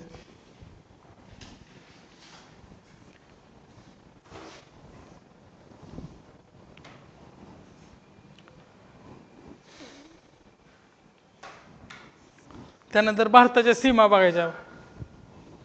सीमा, भारतात राज्य किती आहेत, 28 का 29, आता 28 झाले. आणि केंद्रशासित प्रदेश 9. आणि विधानसभा किती केंद्रशासित प्रदेशात आहेत, विधानसभा 3 मध्ये आहेत. जम्मू काश्मीर विधानसभा असलेला केंद्रशासित प्रदेश आहे, आणि दिल्ली पॉंडिचेरी असे 3 आहेत विधानसभा असलेले, आणि बाकीच्या 7 केंद्रशासित प्रदेशात विधानसभा नाही. नवीन नकाशा आलाय ते एकदा बघून घ्या. भारतात सगळ्यात कमी सीमा कुठल्या देशाची लागते भारताला, अफगाणिस्तानची. ती काही दिवसात आपल्या भारतात समाविष्ट होणार आहे. जसं आता केंद्रशासित प्रदेश झाले, असं प्रत्येक भारतीयाची अपेक्षा आहे. असलीच पाहिजे, कारण आपलाच प्रदेश आहे. त्यामुळे नकाशा पूर्ण करताना आहे ना, सगळ्या ठिकाणच्या सीमा बघायच्या आणि क्रम लावायचा. तुम्हीच लावा. आयोगाची विचारण्याची वाट कशाला बघताय, ॲनालिसिस केल्यानंतर येण्याचं. विचारायच्या आधी तुम्ही बघा, कदाचित विचारलाय पण ते सीमेवर प्रश्न. त्यामुळे चढता उतरता क्रम, म्हणजे चढता उतरता क्रम लक्षात ठेवायचा. सीमाचा उतरता क्रम स्वतः काढायचा. ते उतरता क्रम काढताना लांबीनुसार काढायचा. त्यानंतर कोणत्या राज्याला आंतरराष्ट्रीय सीमा आहे, काय काय काढायचं ह्यासोबत. उतरता क्रम काढायचा, राज्य ज्याला आंतरराष्ट्रीय सीमा आहे.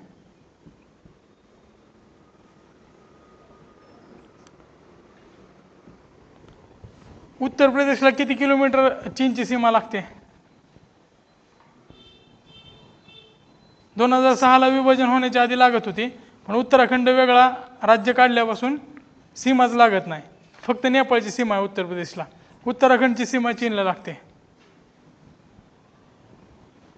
तर राज्य आणि आंतरराष्ट्रीय सीमा, देश बघायचा. आंतरराष्ट्रीय सीमा लागलेले देश, चीन घेतला तर चीनला कुठल्या कुठल्या सीमा लागतात, म्यानमार घेतला तर त्याला कुठल्या कुठल्या सीमा लागतात, अफगाणिस्तानला तर जम्मू काश्मीर आहे, विशेष नाही त्यात काय. पाकिस्तानला कुठल्या लागतात, राजस्थान पंजाबपासून काश्मीरपर्यंत, ते बघायचं थोडं. गुजरातमधली पण आहे, तिकडचा जो कच्छचा प्रदेश आहे. सीमा झालं. त्यासोबतच स्थानमध्ये करायचं अजून एकदा, बेट समूह एक राहते. बेट समूह लक्षद्वीप आणि अंदमान ह्याच्यावर वेगळा फोकस दिलेला आहे. हे दोन्ही बेट समूह बघायचे, त्यांची लांबी मुख्य भूमीपासून. तो एखाद्या वेळेस प्रश्न UPSCला विचारला होता का MPSCला माझ्या लक्षात नाही, पण अंतर सगळ्यात जास्त जवळ कुठलं आहे, म्हणजे इंडोनेशियापासून जवळ आहे तो पर्टिक्युलर बेट विचारला होता का भारताच्या मुख्य भूमीपासून जवळ आहे. असे प्रश्न येऊ शकतात. त्यामुळे अंतर साधारण माहीत पाहिजे. किंवा तुम्ही नकाशात जरी बघितलं असेल तर तो नकाशा आठवू शकता, व्हिज्युअलाइज करू शकता आणि त्याचं उत्तर देऊ शकता. त्यामुळं बेट समूह करताना ते सेपरेट करा. कुठले बेट आहेत, कुठल्या बेटावर वस्ती जास्त आहे, मोठं बेट कुठलं आहे आणि क्रम काय त्या बेटाचा.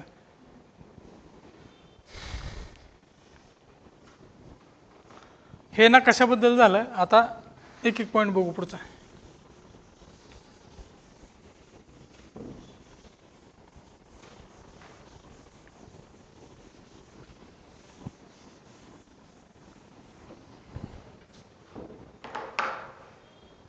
आता पर्वतरांगा बघायच्या सुरुवातीला.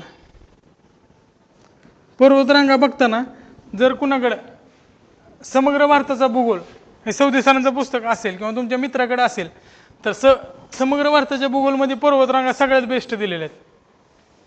आहे का कोणाकडे समग्र भारताचा भूगोल?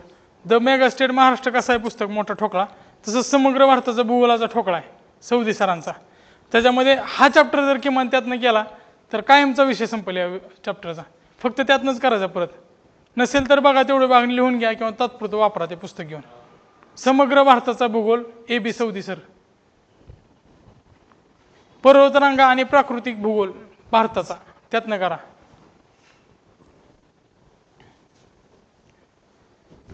पर्वतरांगामध्ये क्लिअर डिव्हिजन पडतंय. हिमालय,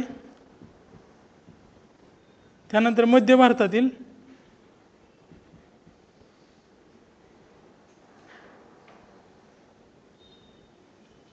ह्यामध्ये कुठले कुठले येणार? अरवली, विंध्यन, सातपुडा, ह्या सगळ्या येणार ह्याच्यामध्ये मध्य भारतातील रांगा.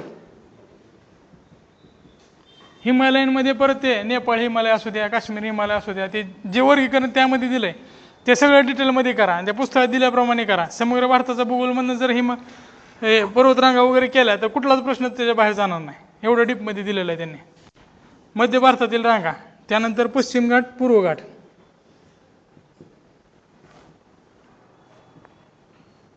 पूर्व घाटाचा क्रम महत्वाचा आहे त्या शिखरांचा. काही ट्रिक लावा. जावादी, पालाकोंडा, निमगिरी, नयमगिरी, जपान, JPN, असं काय लावायचं ते लावा तुमचे ट्रिक, पण लक्षात ठेवा. पश्चिम घाट पूर्व घाट कुठे एकत्र येत आहे? कुठे एकत्र येते? दोन्ही निलगिरी जवळ एकत्र येते. खिंड कुठले? पालाघाट खिंड. म्हणजे अशा काय फॅक्च्युअल गोष्टी आहेत त्या तुमच्या तुम्ही काढा त्याच्यातल्या. त्यानंतर हिमालय करता करता त्याच्यामध्ये कुठल्या कुठल्या गोष्टी करायच्या? शिखर, खिंडी आणि नद्याचे उगम. शिखर भारतात असलेले आणि बाहेरचे असणार आहे तेवढं फक्त लक्षात ठेवा. कैलास कुठं आहे? भारतात आहे का? हां, तिबेटमध्ये. त्यानंतर बाकीचं K2 भारतात आहे, कांचनजुंगा भारतात आहे. सगळ्यात मोठं माउंट एव्हरेस्ट नेपाळमध्ये. नेपाळ हिमालयातच आहे. नेपाळ हिमालयात सगळ्यात जास्त मोठी शिखरं कॉन्सन्ट्रेट झालेली आहेत, 8,500 पेक्षा जास्त. आपल्याकडे K2 आहे सगळ्यात मोठं, गॉडविन ऑस्टिन. त्याची नावं पण लक्षात ठेवा. पर्यायी नावं पण विचारतात ते. सौदी सरांच्या पुस्तकात प्रत्येकाची पर्यायी नावं दिलेली आहेत. जवळपास 5-6 नावं आहेत हिमालय ह्याची.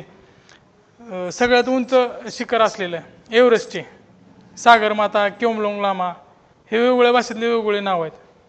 K2चे पण आहेत, K2, गॉडविन ऑस्टिन, त्यामध्ये दिलेले आहेत नावं. पर्यायी नावं पण विचारू शकतात.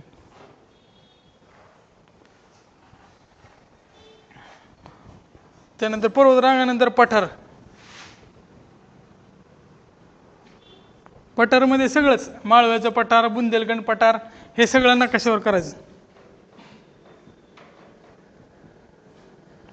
आपलं दख्खनचं पठार सगळं यायला पाहिजे ना त्यात. माळवा, राजमहाल त्याच्यावर काढायचं आपण. त्या पठारावर गोल गोल करून स्टेन्सिलवर काढायचं. स्टेन्सिलच्या माध्यमातून ह्याचा अभ्यास करायचा. मळंद कुठं आहे? मळंद कुठल्या भागाला म्हणलं जातं? पठारी भाग आहे. कर्नाटकमध्ये मळंद आहे, कर्नाटकमधलं पठार आहे. तसं हे सगळे पठार काढा.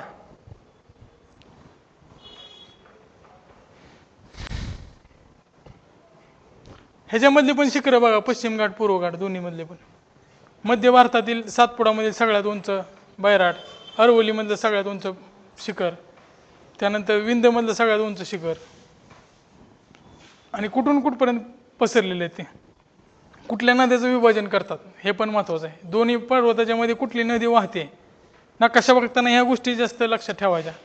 बघायचं म्हणजे समोर घेऊन 15-20 मिनिटं तसंच बसायचं नाही, त्याचं ॲनालिसिस करायचं काय काय.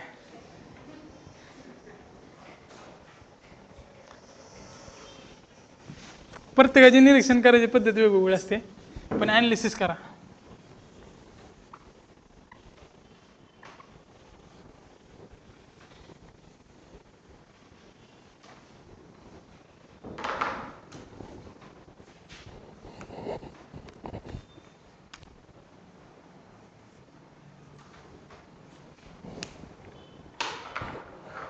त्यानंतर नद्या,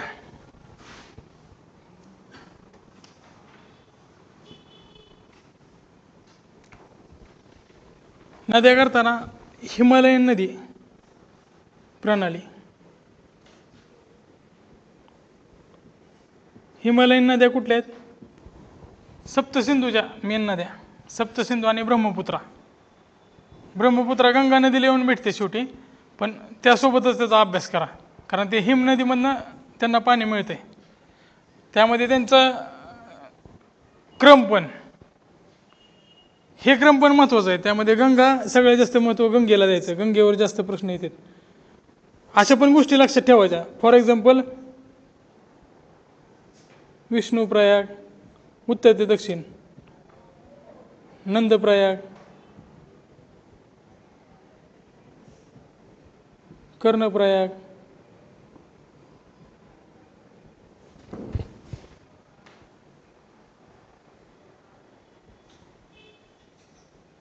देवप्रयाग, अलाहाबाद जवळ,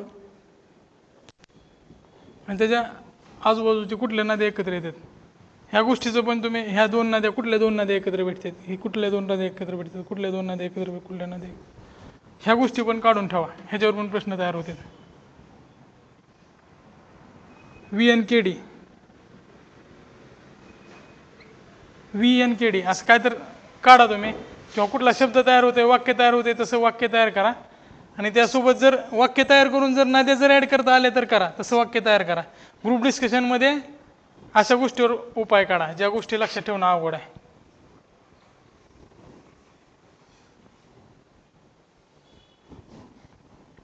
गंगेमध्ये असणारा ते क्रम विचारला होता एकदा, शारदा, गंगा, जे काली, अशा ज्या उत्तरेकडून दक्षिणेकडे असणाऱ्या नद्या आहेत, हिमालयन नद्या, त्याचा पण क्रम बघा. त्याच्या उपनद्या, गंगा नदी बघताना त्याची यमुना, यमुनेचे चंबळ, चंबळचे काली, पार्वती, सिंध, बेटवा, केन, ह्या सगळ्या उपनद्या. म्हणजे एक नदी बघितली तर त्याची उपनदी बघायची, त्या उपनद्याच्या परत असणाऱ्या उपनद्या, आणि ते कुठल्या भागातनं वाहतात, त्याच्यावर असलेली धरणं, धरणं पण महत्त्वाचे आहेत, त्याच्यावर सेपरेट प्रश्न येते. आणि त्याच्या काठावरील शहरं. नद्या करताना ह्या गोष्टी जास्त महत्त्वाच्या आहेत. पहिली गोष्ट नदी, त्याची उपनदी, त्या नदीची वाहण्याची दिशा ती नकाशात बघायची.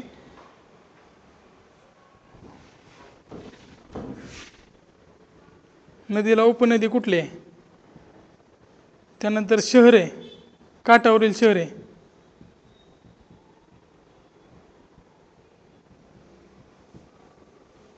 वाहण्याची दिशा,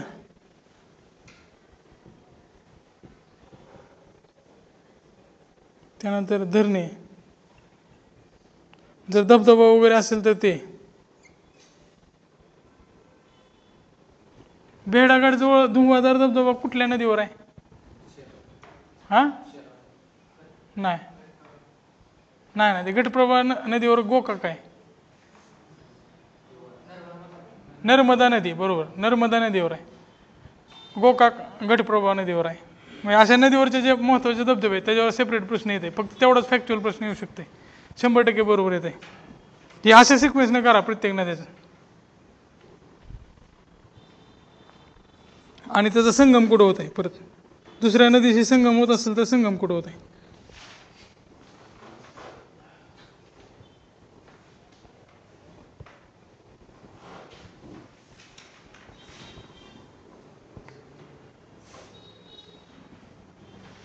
झालं.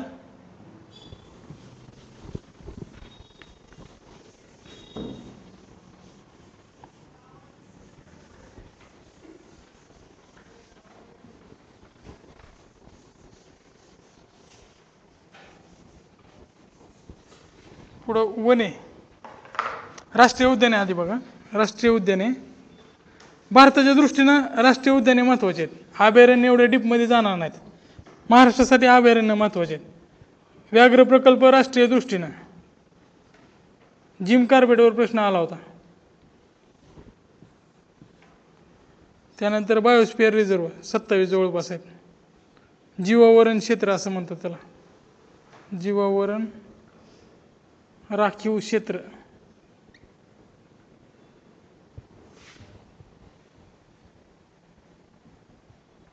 Biosphere reserve. 50च्या जवळपास राष्ट्रीय उद्यान आहेत. कमीत कमी राज्यानुसार ते बघा, त्याचा नकाशा भेटते. जर नकाशा पुस्तकात नसेल तर इंटरनेटवर सर्च करा, ते नकाशा सेव्ह करा. आणि जर लक्षातच राहत नसेल तुमचा तर डीपी ठेवा. विराट कोहलीचा, सलमान खानचा डीपी ठेवण्यापेक्षा हा डीपी ठेवा. विश्वास नांगरे पाटलाचं पण असतंय बऱ्याच ठिकाणी. प्रेरणा भेटण्यापेक्षा पुढं आता तिचा पुढचा प्रवास चालू झाला तुमचा. कॉलेजमध्ये असताना प्रेरणा किती घ्यायची ते घ्या, पण आता अभ्यास करा. नाहीतर रोज स्वप्न संध्याकाळी DYSPचं किंवा IPSचं पडणार आणि अभ्यास काहीच नाही करणार. त्यापेक्षा डीपी या गोष्टीचा ठेवा, त्याचा फायदा होईल. त्या डीपीनं तुमच्या लक्षात तर राहील. राष्ट्रीय उद्यान असणारे फोटो काढायचा, सर्च करायचा, ते सापडलं तर त्याचा डीपी लॅपटॉपला ठेवा किंवा तुमच्या मोबाईलला ठेवा, ते आपोआप लक्षात राहते. परत 8 दिवसानंतर डीपी ह्याचा ठेवायचा, नद्यांचा ठेवायचा. परत पुढच्या 8 दिवसात हिमालयन जी पर्वत आहेत त्यांचा ठेवायचा. ते आपोआप डोळ्यासमोर आल्यानंतर लक्षात राहते. अभ्यास सोपा होऊन जाते. सहज सोपं आणि सोपं सुंदर त्या दिशेनं प्रवास. एक मार्ग महत्त्वाचा आहे. प्रत्येक मार्गासाठी लढाई. कुठल्याही पद्धतीनं करा, पण लढाई जिंका. शेवटी यश महत्त्वाचं आहे, कसं का भेटना. झालं.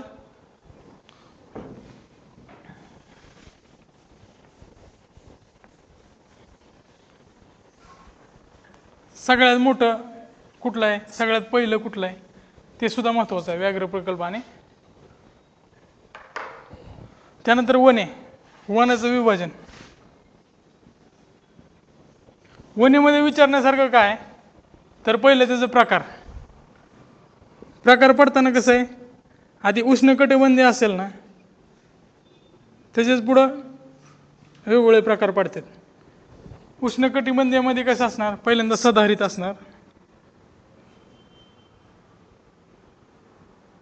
दुसऱ्यांदा निमसदाहरित असणार,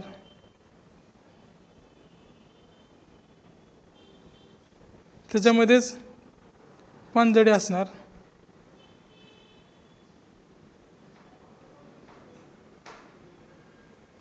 म्हणजेच एव्हरग्रीन, सेमी एव्हरग्रीन आणि डिसिडियस. ट्रॉपिकल म्हणजे tropical evergreen, tropical semi evergreen आणि ट्रॉपिकल डिसिडियस असे टाईप पडतात. आणि त्याच्यामध्ये वनस्पती आहे ना एकमेकामध्ये मिक्स होतात. आता समजा सदाहरितमध्ये कुठलं आहे, रोजवूड, मोहनी, आयबोनी, मोहगनी असे जे मोठे मोठे उंच जाणारी झाड आहेत 20 मीटरपेक्षा जास्त, ते जास्त करून सदाहरित वनात आढळतात. कारण तिथं कसं जास्त पाऊस पडतंय आणि मृदा पण सुपीक असते. रोज पाऊस पडल्यामुळं ते जास्त उंच वाढतात. त्यामुळं सदाहरित वनातलं लाकूड आहे ते जास्त टणक असते, फर्निचरच्या काय कामाचं नसते. सगळ्यात जास्त चांगलं लाकूड कुठलं मानलं जातं, जे मऊ असेल तरच त्याला आपण आकार वगैरे देऊ शकतो. कडक असेल तर काय कामाचं, फक्त जाळायचंच. सरपण किंवा इंधनासाठी त्याचा उपयोग होत आहे. तर सदाहरितमध्ये कुठल्या कुठल्या वनस्पती आढळतात, निमसदाहरितमध्ये कुठल्या, पानझडी कुठल्या, उष्णकटिबंधीय नंतर उपोष्णकटिबंधीय, सगळे वेगवेगळे प्रकार आहेत ते बघा. त्याच्यानंतर मान्सूनकडे जायचं. हे सगळे ह्याच्यामध्ये पण प्रकार पडतात. उपोष्ण कटिबंधीयामध्ये पुढचे 3 प्रकार. त्यानंतर मान्सून महाराष्ट्रासाठी महत्त्वाचा आहे. त्याला आल्लापल्ली वने असं पण म्हणतो. गडचिरोली साईडला जास्त करून मान्सूनमध्ये आढळतात. त्याच्यानंतर सागवान आणि साल हे महत्त्वाचं आहे तिथं, त्यामुळं सगळ्यात जास्त प्रोडक्टिव्ह आहेत मान्सून वने. त्यानंतर काटेरी वने शुष्क प्रदेशात आढळतात. बोरी बाबळी सातारा, सांगली, कोल्हापूर, सांगलीचा पूर्व भाग, साताऱ्याचा पूर्व भाग आणि सोलापूरचा बराचसा भाग, उस्मानाबादचा पण बराचसा भाग, बोरी आणि बाबळी प्रत्येक बांधाला आढळतात. ते काटेरी प्रदेशात आढळणारे वने आहेत. त्याच्यानंतर सुंदरी किंवा सुंदरी प्रकारचे, त्याला आपण दलदलीय वने असं म्हणतो, मार्सीलँडमध्ये आढळतात. खारपुटी, दलदली खारपुटी. दलदलीमध्ये आपलं महाराष्ट्राचा एरिया वाढलेला आहे, म्हणजे पॉझिटिव्ह ग्रोथ आहे दलदली वनात. सुंदरी वने पण म्हणतात, कारण सुंदरी हे जास्त वृक्ष तिथं आढळतात मोठ्या प्रमाणात. हे वनाचा म्हणजे तिथं लाकूड कुठल्या टाईपचं आढळतं, त्या लाकडाचे उपयोग काय, त्यानंतर त्या वनामध्ये असणारं स्तरीकरण म्हणजे डेन्सिटी किती आहे झाडांची. आता काटेरी वनात डेन्सिटी कमी असणार, स्तरीकरण कसं झालेलं आहे, वेली वगैरे कुठल्या कुठे आढळतात, त्यासोबतच कुठल्या कुठल्या प्रकारची झाडं आढळतात, त्यावरच प्राणी जीवन अवलंबून आहे. कसं तर चित्ता बघा, चित्ता कुठं राहतंय, जिथं काटेरी वन आहेत, म्हणजे वाळवंटी प्रदेशात आढळणारा प्राणी आहे चित्ता, तो त्याचा एरिया आहे. तिथला तो अपेक्स म्हणजे सगळ्यात मोठा भक्षक आहे त्या एरियातला. तिथं वाघ आढळत नाहीत. किंवा सिंह पण वाळवंटी प्रदेशात म्हणजे शुष्क प्रदेशात आढळते, गुजरात राजस्थान बाउंड्रीला. वाघ कुठं आढळते, वाघ घनदाट जंगलात आढळते. तसं तिथलं प्राणी जीवन वनावर अवलंबून असते.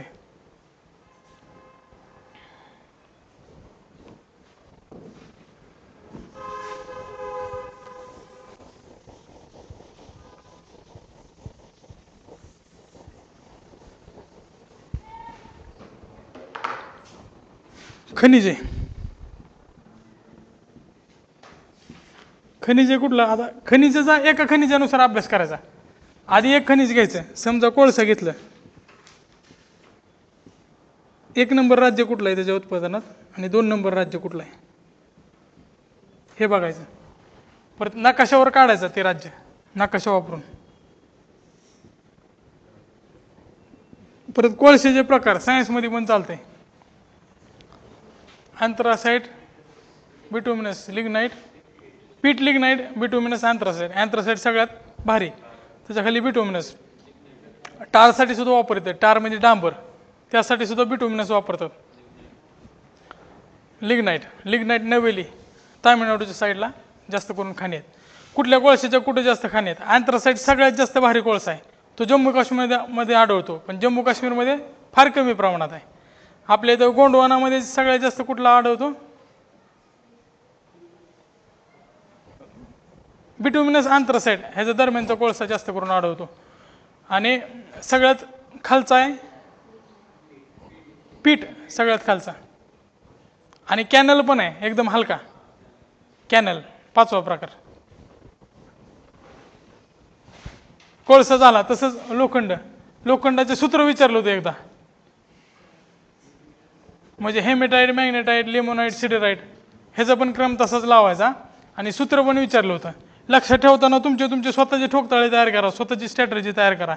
मी कसं लक्षात ठेवलं होतं, हेमेटाईट ह्याचा कलर, सूत्र. आता कलर लक्षात ठेवताना काय ट्रिक लावली होती, हिम म्हणजे काय, हिम, हिमोग्लोबिन वगैरे. इरिथ्रोसाइट म्हणजे लाल कलरचं असते, त्यामुळे ह्याला लाल, तांबड्या कलरचा. लिमोनाईट, लेमन कलर म्हणजे कसा, पिवळा. Haematite, limonite, magnetite. काळा लक्षात कसं ठेवायचा, मॅग्नेटचा कलर म्हणजे काळा. प्रत्येकाला ट्रिक लावा, सोपं होऊन जाईल सगळं. आणि जर फॉर्म्युला लक्षात राहत नसले तर कुठल्या तर 2 ह्याचे लक्षात ठेवा. जोड्या लावला आलं तर आपलं नशीब आणि जोडी दोन्ही जमली तर मार्काचा मेळ बसेल. कारण सगळं लक्षात ठेवणं अवघड आहे, काय काय ह्याचे फॉर्म्युले जास्त मोठे आहेत. त्यामुळं महत्त्वाचे 1-2 तरी लक्षात ठेवायचा प्रयत्न करा पहिल्या टप्प्यात. दुसऱ्या रिव्हिजनच्या वेळेस दुसऱ्या 2 लक्षात ठेवा. पहिल्या रिव्हिजनच्या वेळेस, पहिल्या वाचण्याच्या वेळेस 1, दुसऱ्या रिव्हिजनच्या वेळेस 2, आणि तिसऱ्या रिव्हिजनला परत ही 4 पण वाचा, म्हणजे लक्षात राहून जातील.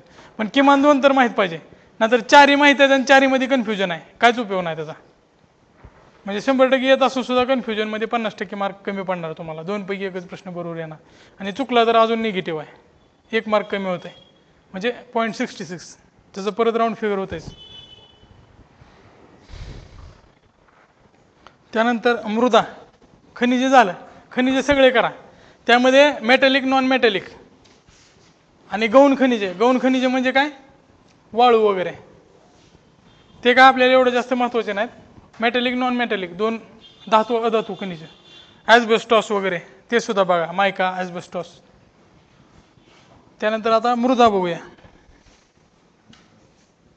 भारतात सगळ्यात जास्त कुठल्या प्रकारची मृदा आढळते असा प्रश्न विचारला होता गेल्या कंबाईनला. गाळाची, आणि भारतात गाळाची, महाराष्ट्रात काळी. कधी कधी कन्फ्युजनमध्ये कसं आपण लय सोपा प्रश्न आला त्याच्या आनंदात प्रश्न चुकून बसतो. काळे दिसले गेले त्याला गोल करून टाकायचं. त्यामुळं आला तर आपल्या टप्प्यातलं चांगलंच आहे, पण फुल टॉसला बोल्ड होताना पण बऱ्याच जणांना बघितलं किंवा कॅच आउट होताना. त्यामुळे फुल टॉस असा मारायचा की स्टेडियमच्या बाहेरच गेला पाहिजे, पण त्याच्या आधी पोझिशन घ्या. नाहीतर आधीच बॅट फिरवायची आणि एकदा फिरलेली बॅट असेल म्हणजे गोळा झाला एकदा विषय संपला ना, तिथं बोल्डच उडणार. बॉल सुटला आणि परत कळलं तर काहीच उपयोग नाही त्याचा.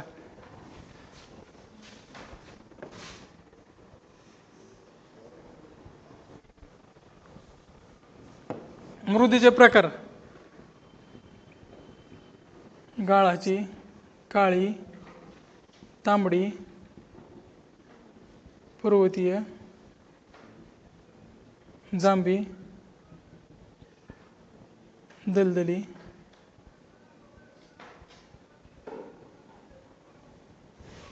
तर हे करताना काय करायचं, गाळाच्या मृदामध्ये कुठला घटक जास्त आहे कमी आहे. जर तुम्हाला कमी लक्षात आला नसेल ना तर जास्त तरी लक्षात ठेवा कुठले घटक जास्त आहेत. आता गाळाच्या मृदामध्ये जास्त करून सेंद्रिय द्रव्य येते सारखं. त्या गाळाचे पण अजून वेगळे वेगळे प्रकार आहेत. त्यामध्ये बाबर, खांदर, तराई, बाबर, तराई, खादर, भांगर, म्हणजे हे वेगवेगळे टाईप पडतात. त्यामध्ये पण सुपीकता कमी जास्त होते. बाबर म्हणजे मोठा दगडगोटा असते. तराई प्रदेश म्हणजे काय, आपल्या नेपाळच्या थोडं खाली म्हणजे उत्तर प्रदेशची बॉर्डर, ते पाणी जे आतमध्ये जाते असं प्रदेश असते. इथं काढतो. लक्षात ठेवताना ना आकृत्या काढून असं लक्षात ठेवा की ते कायम लक्षात राहिलं पाहिजे. हे असे दगडगोटे असतात, तर पाऊस पडला ना हे प्रवाह आतमध्ये जातात बाबरमध्ये, कुठं तर लुप्त होऊन जातात म्हणजे जमिनीच्या खाली जातात. आणि तराई म्हणजे बारकी, ज्यावेळेस इथं लहान लहान ग्रॅन्युल असतात इथनं बाहेर येते पाणी, म्हणजे इथं गाळाची थोडंफार दलदलीचा प्रदेश तयार होत आहे, त्याला तराई म्हणतात. तराईच्या पुढं भांगर, त्याच्यानंतर खादर. खादर नवीन गाळाचा प्रदेश, भांगर जुना गाळाचा प्रदेश, त्याच्या खाली तराई आणि त्याच्यावर बाबर. कसाही प्रश्न येऊ द्या तुम्हाला बरोबर यायला पाहिजे. क्रम विचारू द्या, सुपीकता विचारू द्या, गाळाचं प्रमाण कसं असू द्या, काही विचारू द्या, त्याच्यावर बरोबर आलं पाहिजे उत्तर. काळीमध्ये पण तसंच, टिटेनिफेरस लोह ह्याचं प्रमाण जास्त असतं, चुनखडक जास्त असतं यामध्ये. मग असंच प्रत्येक ह्याचं करा. तांबडा कलर कशासाठी येते, काळा कलर कशासाठी येते. परत पर्वतीय जांभी जवळपास येते, जांभीमध्ये लिचिंग होत आहे, त्यातले वाहून जातात ॲल्युमिनियम सारखे घटक. लोह दिसतंय वर, लोह जास्त असतंय. मग ह्याच्या पूर्ण कॅरेक्टरिस्टिक्स म्हणजे वैशिष्ट्ये काय ते बघा, आणि तिथं कुठल्या वृक्ष येऊ शकतात. कारण ह्या दोन गोष्टी तुम्ही आत्ताच जर केल्या तर कृषीमध्ये फायदा होणार आहे. तिकडं ह्या गोष्टी परत रिपीट आहेत अजून तुम्हाला.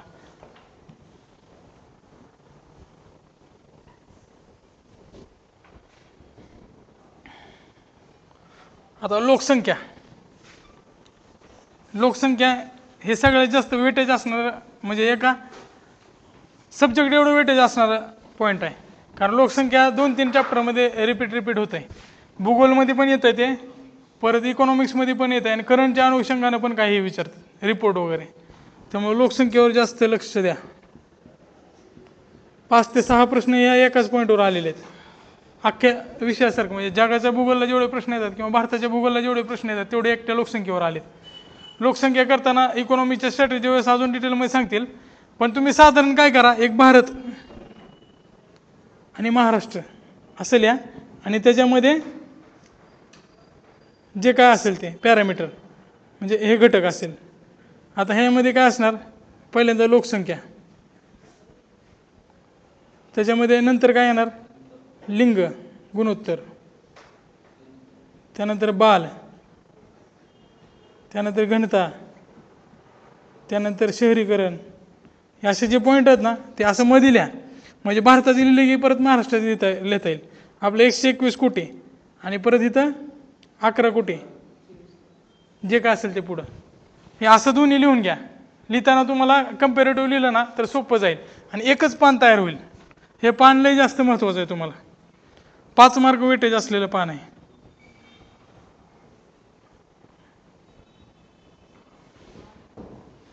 Most important. परत HRDला पण लागणार आहे, मुख्य परीक्षेला पण लागणार आहे. त्यामुळं दुसरी जनगणना व्हायच्या आधी आपल्याला पास व्हायचं आहे. त्यामुळे हे पण 2 वर्ष तर चालेल, 2 वर्ष व्हॅलिडेट आहे. आकडेवारी 2021 नंतर येत आहे. जनगणनेचं काम चालू होईल आता.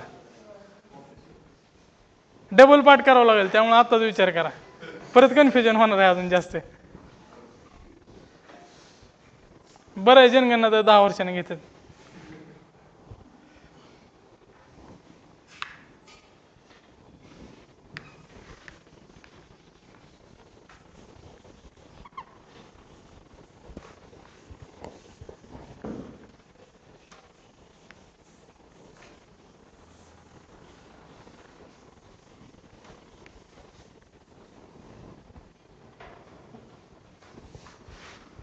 अजून एक घटक आहे ह्याच्यावर प्रश्न विचारणारा, महामार्ग आणि रेल्वेचे मुख्यालय जे 16-17 आहेत.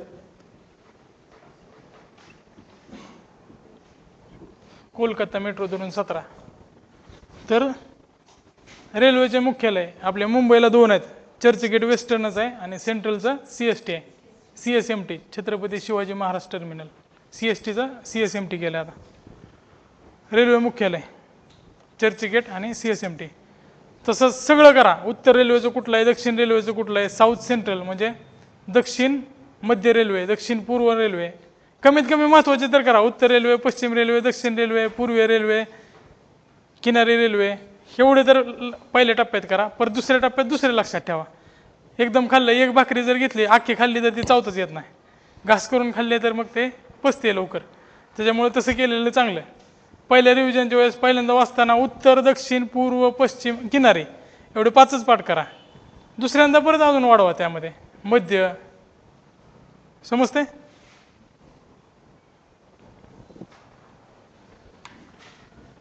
भारताचा भूगोल संपला.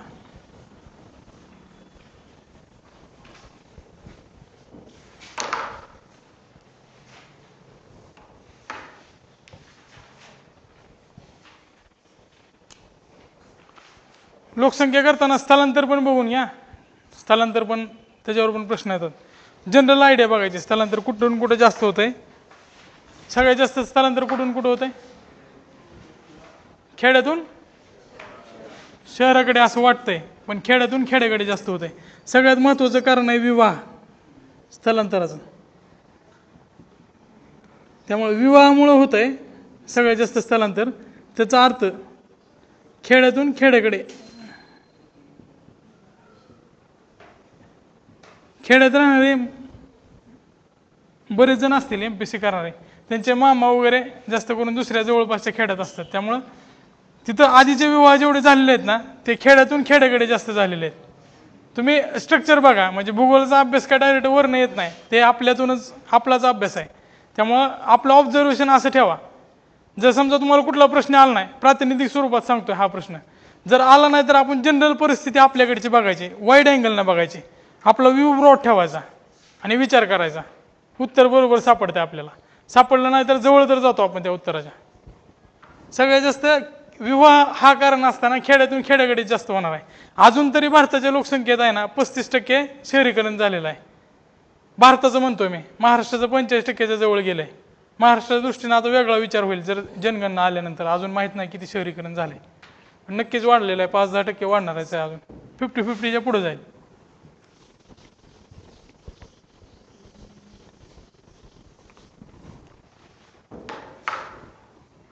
महाराष्ट्राचा भूगोल परत सेम तशीच पद्धत भारताचं जसं केलं.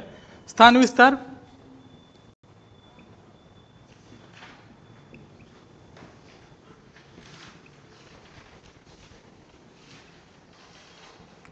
महाराष्ट्रात महत्त्वाचं काय तर नकाशाचा आकार बघायचा प्रत्येक राज्याचा, जिल्ह्याचा. आपला जिल्हा तर आपल्याला माहीत असते, पण जिल्ह्याच्या आजूबाजूचे पण जिल्हे बघायचे. सुरुवात कशी करायची? पहिल्यांदा कोकण घ्यायचं. कोकणातले सगळे जिल्हे बघून घ्यायचे नकाशात. सगळ्यात खाली सिंधुदुर्ग, त्याच्यावर रत्नागिरी, त्याच्यावर रायगड, त्याच्यावर मुंबई ठाणे आणि त्याच्यावर पालघर. असं बघून घेतलं तर आजूबाजूचे जिल्हे क्लिअर होत झाले आपल्याला. त्याच्या शेजारचे जिल्हे बघायचे परत, आणि परत तालुक्याकडे जायचं. तालुक्याकडे एवढं डीपमध्ये जायची गरज नाही, कंबाईनला जास्त करून विचारतात मुख्य परीक्षेला. पण साधारण आकार तर माहीत पाहिजे. ते असं पण विचारतात की क्लॉकवाईज क्रम लावा. शेजारचे जिल्हे विचारतात, जिल्ह्याचा आकार विचारतात, डायरेक्ट जिल्हा देतात, मधलं नाव लिहिलेलं नसते ना, तुम्हाला ओळखूच येईल. अहमदनगर जिल्हा दिलेला असेल तर त्याचा आकार, अहमदनगर सोपा आहे, पक्षासारखा आकार आहे त्याचा. किंवा बरेच जण अहमदनगरचे असतील तर तुम्हाला ते स्वतःचा जिल्हा ओळखता येते. पण समजा वर्धा दिला, भंडारा दिला, गोंदिया दिला, तर त्याचं ओळखणं अवघड आहे. तर तुम्ही असं बघताना स्टेन्सिलवर त्याची प्रॅक्टिस करा किंवा बघा साधारण जिल्हे कुठले आहेत. मोठे मोठे जिल्हे तर लक्षात ठेवा. 4 ऑप्शन दिले होते. एकदा ज्यावेळेस आयोगानं प्रश्न विचारला तर त्यावेळेस 4 ऑप्शन दिले होते आणि खाली 4 जोड्या लावायला सांगितले होते. 2 ते 3 जिल्हे ओळखू आले, एखादा ओळखता आला नाही तरी काय प्रॉब्लेम नव्हता. त्या बाकीच्या 3वर तुम्ही अंदाज लावून बरोबर उत्तरापर्यंत जाऊ शकत होता. त्यामुळं ती आकार बघा जिल्ह्याचा कसा आहे तो. त्यानंतर पश्चिम घाट, सह्याद्री, सह्याद्रीपासून निघणाऱ्या रांगा, वरचे हरिश्चंद्र बालाघाट, अजिंठा सातमाळा आधी, त्यापासून कुठल्या नद्याला विभाजन करते, गोदावरी आणि वरची तापी ह्याला विभाजन करते अजिंठा सातमाळा. त्याच्या खाली हरिश्चंद्र बालाघाट, शंभू महादेव अजून खाली आहे, हरिश्चंद्र बालाघाट, असं ही सह्याद्री, सातमाळा अजिंठा असे विभाजन होते पुढे त्याचं. त्याच्यानंतर हरिश्चंद्र बालाघाट, त्याच्यानंतर असं एका ठिकाणावरून निघत नाही, खालून निघतं असं, फक्त संकल्पचित्र म्हणून बघाय, ॲक्युरेट नाही. ते कुठल्या नद्याचं विभाजन करते, भीमा नदी ह्याच्यामधनं वाहते का कृष्णा खालून वाहते ना, शंभू महादेवच्या खालून वाहते, ह्याच्यामधून भीमा वाहते, ह्याच्यावर गोदावरी, ह्याच्यावर तापे. साधारण एवढं तर अंदाज यायला पाहिजे आपल्याला. आणि त्याच्यामध्ये शिखरं कुठले आहेत, परत हरिश्चंद्रगड वगैरे कुठं आहे, हां, सातमाळा अजिंठामध्ये कुठले आहेत, नद्या कुठल्या आहेत जवळपास.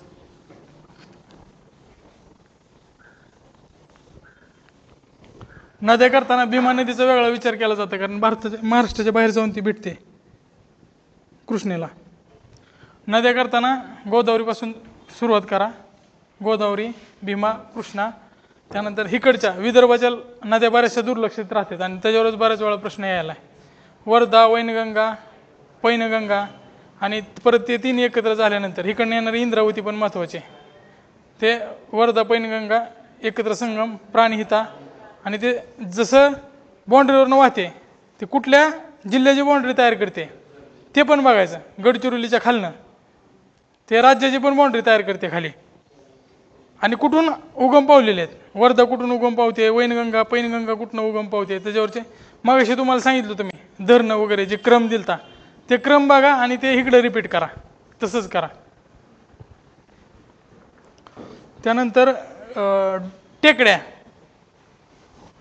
टेकड्या करायच्या, हनुमान, गाळणा, गाविलगड, डोंगर, मुदखेड नाशिकचं,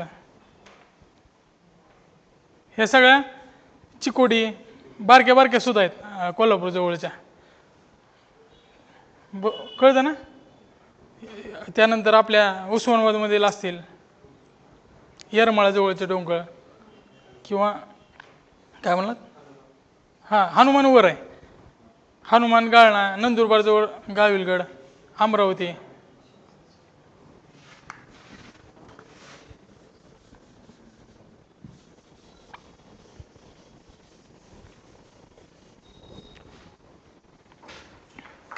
मृदा, वन, हवामान सेमच. परत मृदा, वन, हवामान तुमचं बऱ्यापैकी मृदा तिकडे झालेलं असेल. आता इथं काय बघायचं, फक्त कुठल्या कुठल्या भागात कुठली कुठली मृदा आहे हे नकाशात बघायचं. मृदा, वन, हवामान, वने, बोल काय, हां खाड्याचा क्रम बघायचा आहे, खाड्याचा आणि खिंडीचा. खाड्या का नाही, खाड्या समुद्र बघताना आपण शेवटी समुद्र किनारा ज्यावेळेस बघाल ना लांबी रुंदी त्यावेळेस, किंवा सुरुवातीला पण बघून घेतलं तर चालेल. खाड्यासाठी वेगवेगळे स्ट्रॅटेजी तयार करायची, म्हणजे नावाची तयार करायची. दादा सूर्य वर आला म्हणजे दमनगंगा, सूर्या, वैतरणा, नद्या आणि खाड्या हे दोन्ही मिक्स करायच्या. तुमचं बरोबर आहे, ते नद्यासोबतच घ्यायला पाहिजे. कोकणातल्या नद्या करताना आहे ना त्या खाड्या करायच्या, कारण नद्या आणि खाड्या ह्याच्या जोडी पण विचारले जाते. आणि नदी पाठ करतानाच खाडी पाठ करायची. सॉरी राहिले ते कोकणातील नद्या.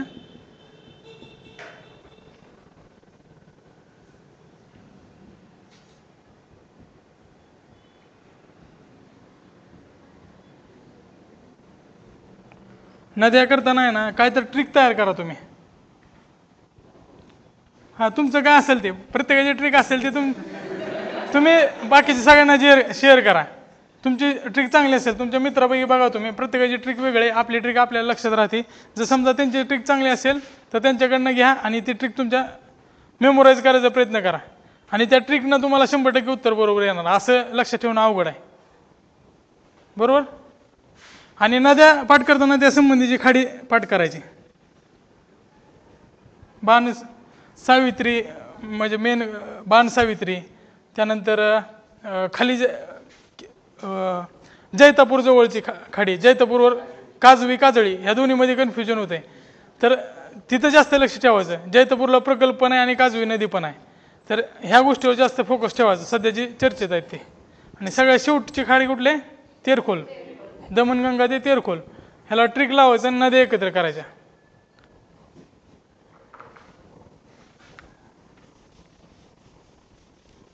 आणि करताना तुम्ही काय करा, रत्नागिरीला शेवट कुठं होतंय, रायगड कुठं होतंय असं केलं तरी चालेल.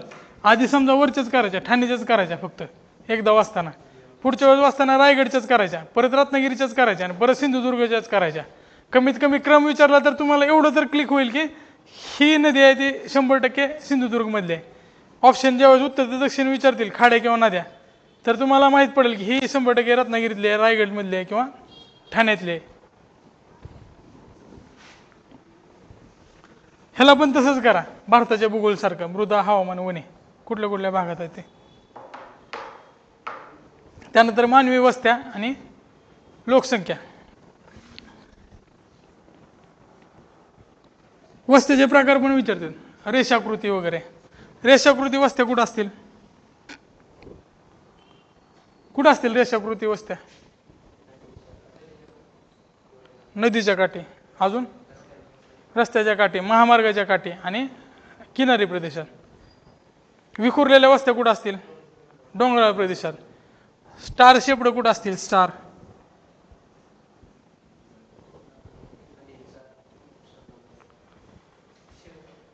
नदीचा संगम पण स्टार्स टाईपचं होत नाही ना.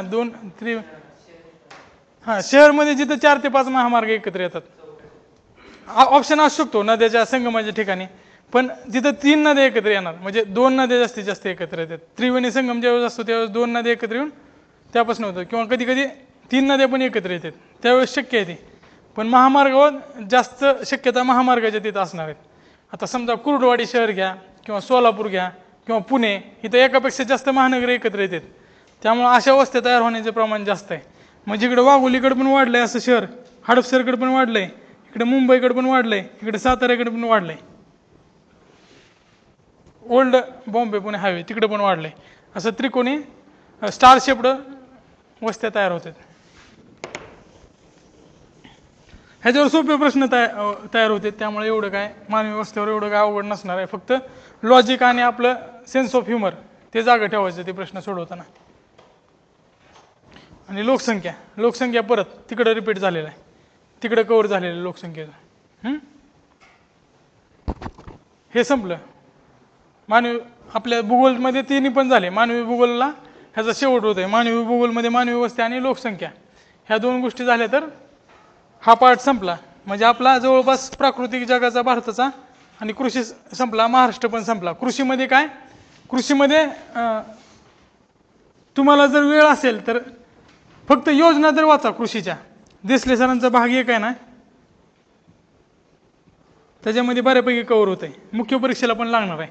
असं तुम्ही मुख्य परीक्षेचा 1-2 तास अभ्यास करत असाल ना तर कृषीमधला तो देसले सरांच्या भाग 1 मधला कृषीचा चॅप्टर तेवढा करा. ते 4 प्रश्न किंवा जास्त प्रश्न आले तर त्याचा फायदा होईल तुमचा.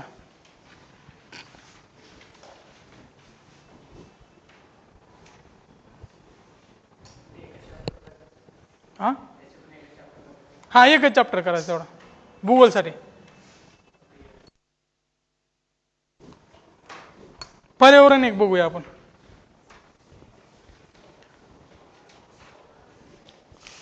भूगोलला जोडून पर्यावरण बघूया. म्हणजे इथं भूगोल पर्यावरण दोन्ही विषय संपतात. 7 मार्काला मॅक्झिमम पर्यावरण विचारलेलं आहे आतापर्यंत.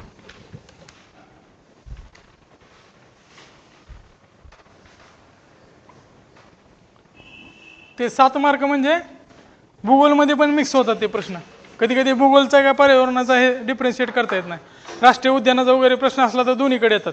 त्यामुळे इथं जरी 5 मार्क असेल तर ते दोन्हीकडे आलेले प्रश्न असू शकतात. कधी कधी भूगोलमध्ये पण विचारू शकतात ते. भूगोलमध्ये पण पॉईंट येतो आणि इकडे पण आहे. त्यामध्ये बघा सिलेबसमध्ये पारिस्थितिकी म्हणजे इकोलॉजी. दुसरा पॉईंट आहे जैवविविधता म्हणजे बायोडायव्हर्सिटी.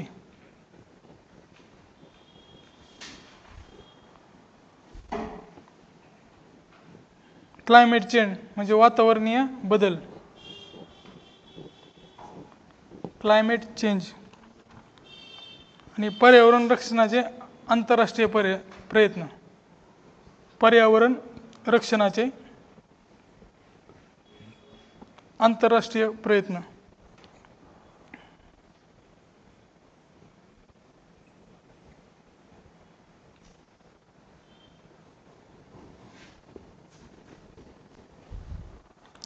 पारिस्थितिकीवर 2016-17 शून्य प्रश्न विचारले होते, म्हणजे एकही प्रश्न विचारला नव्हता या पॉईंटवर. तर 2014 ह्याच्यावर 3 प्रश्न विचारले होते.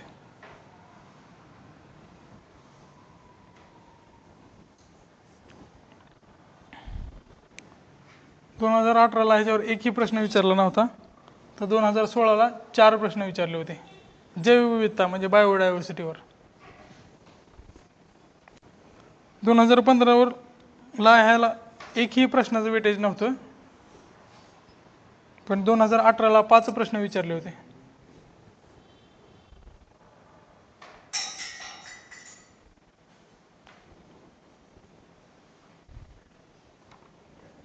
तसंच 2013-18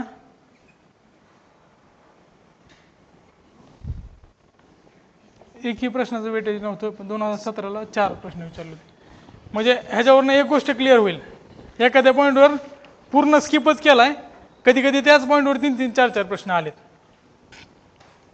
ह्याच्यावरनं कुठली गोष्ट क्लिअर होते, प्रत्येक पॉईंट इक्वली इम्पॉर्टंट आहेत आणि कधी कुठल्या गोष्टीवर भर देईल ते सांगता येत नाही आयोग. आता परत आंतरराष्ट्रीय प्रयत्न पर्यावरण रक्षणाचे.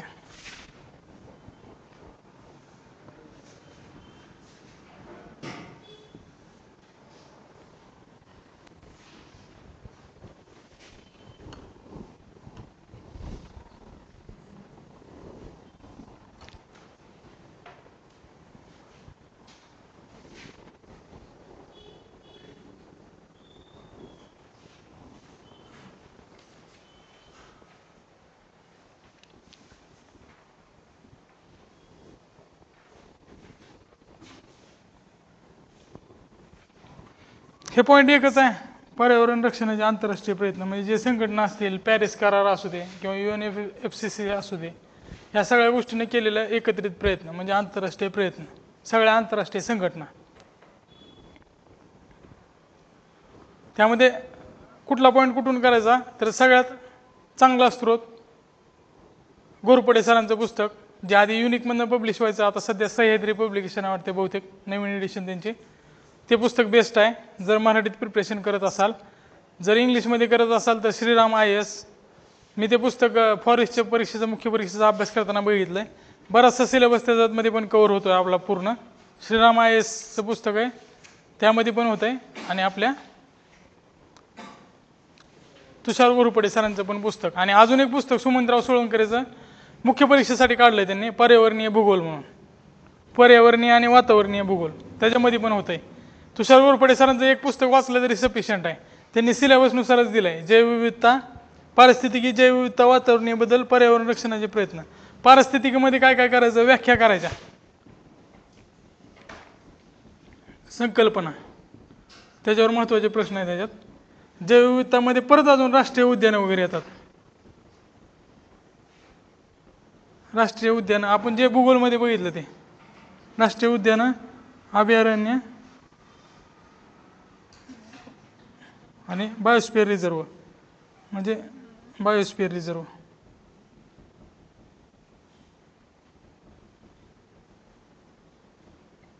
त्यासोबतच वेगवेगळ्या ठिकाणी असणारी विविधता जशी कमी होते जास्त होते, त्यांनी वेगवेगळे आकृती काढून दाखवलेले त्या पुस्तकात.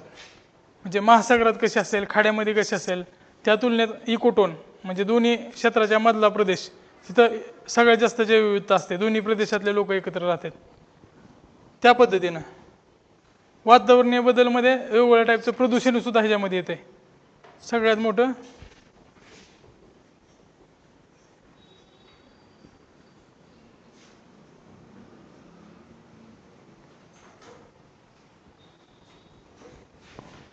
दिल्लीचं वातावरण, दरवेळेस दिवाळी झाल्यानंतर त्यांना स्कार्फ बांधून बळजबरीनं फिरावं लागतं किंवा मास्क लावावंच लागते.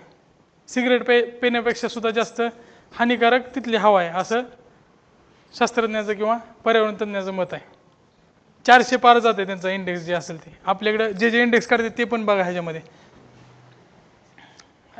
ॲम्बिएट इंडेक्स म्हणजे आपल्या जे 5 घटक आहेत त्याच्यावरनं काढलं जात आहे. त्यामध्ये कुठल्या कुठल्या घटकाचा समावेश होत आहे.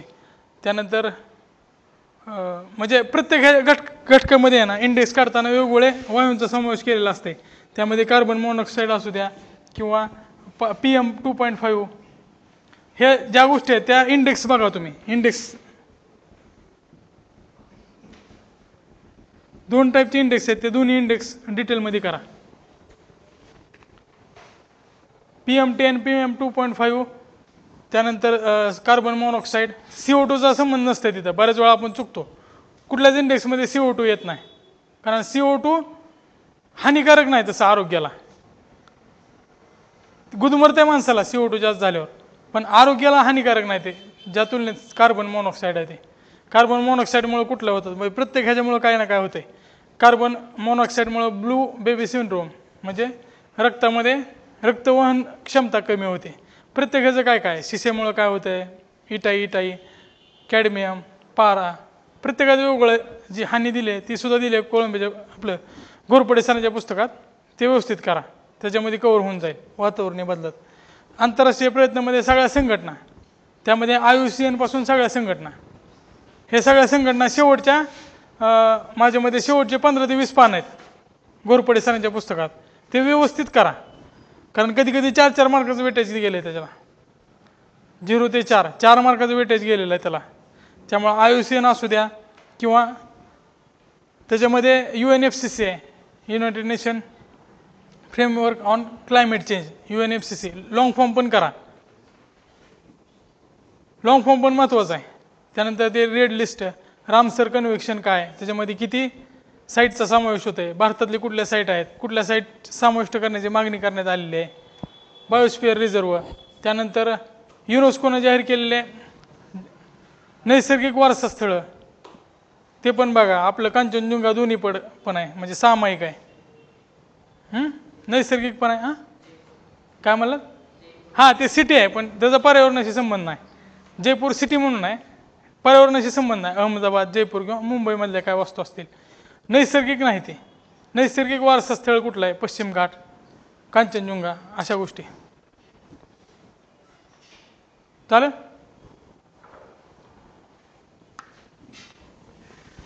पर्यावरणाचं असं की एकाच पुस्तकात सगळं कव्हर होतंय, त्याला दुसरं पुस्तक बघायची गरज नाही.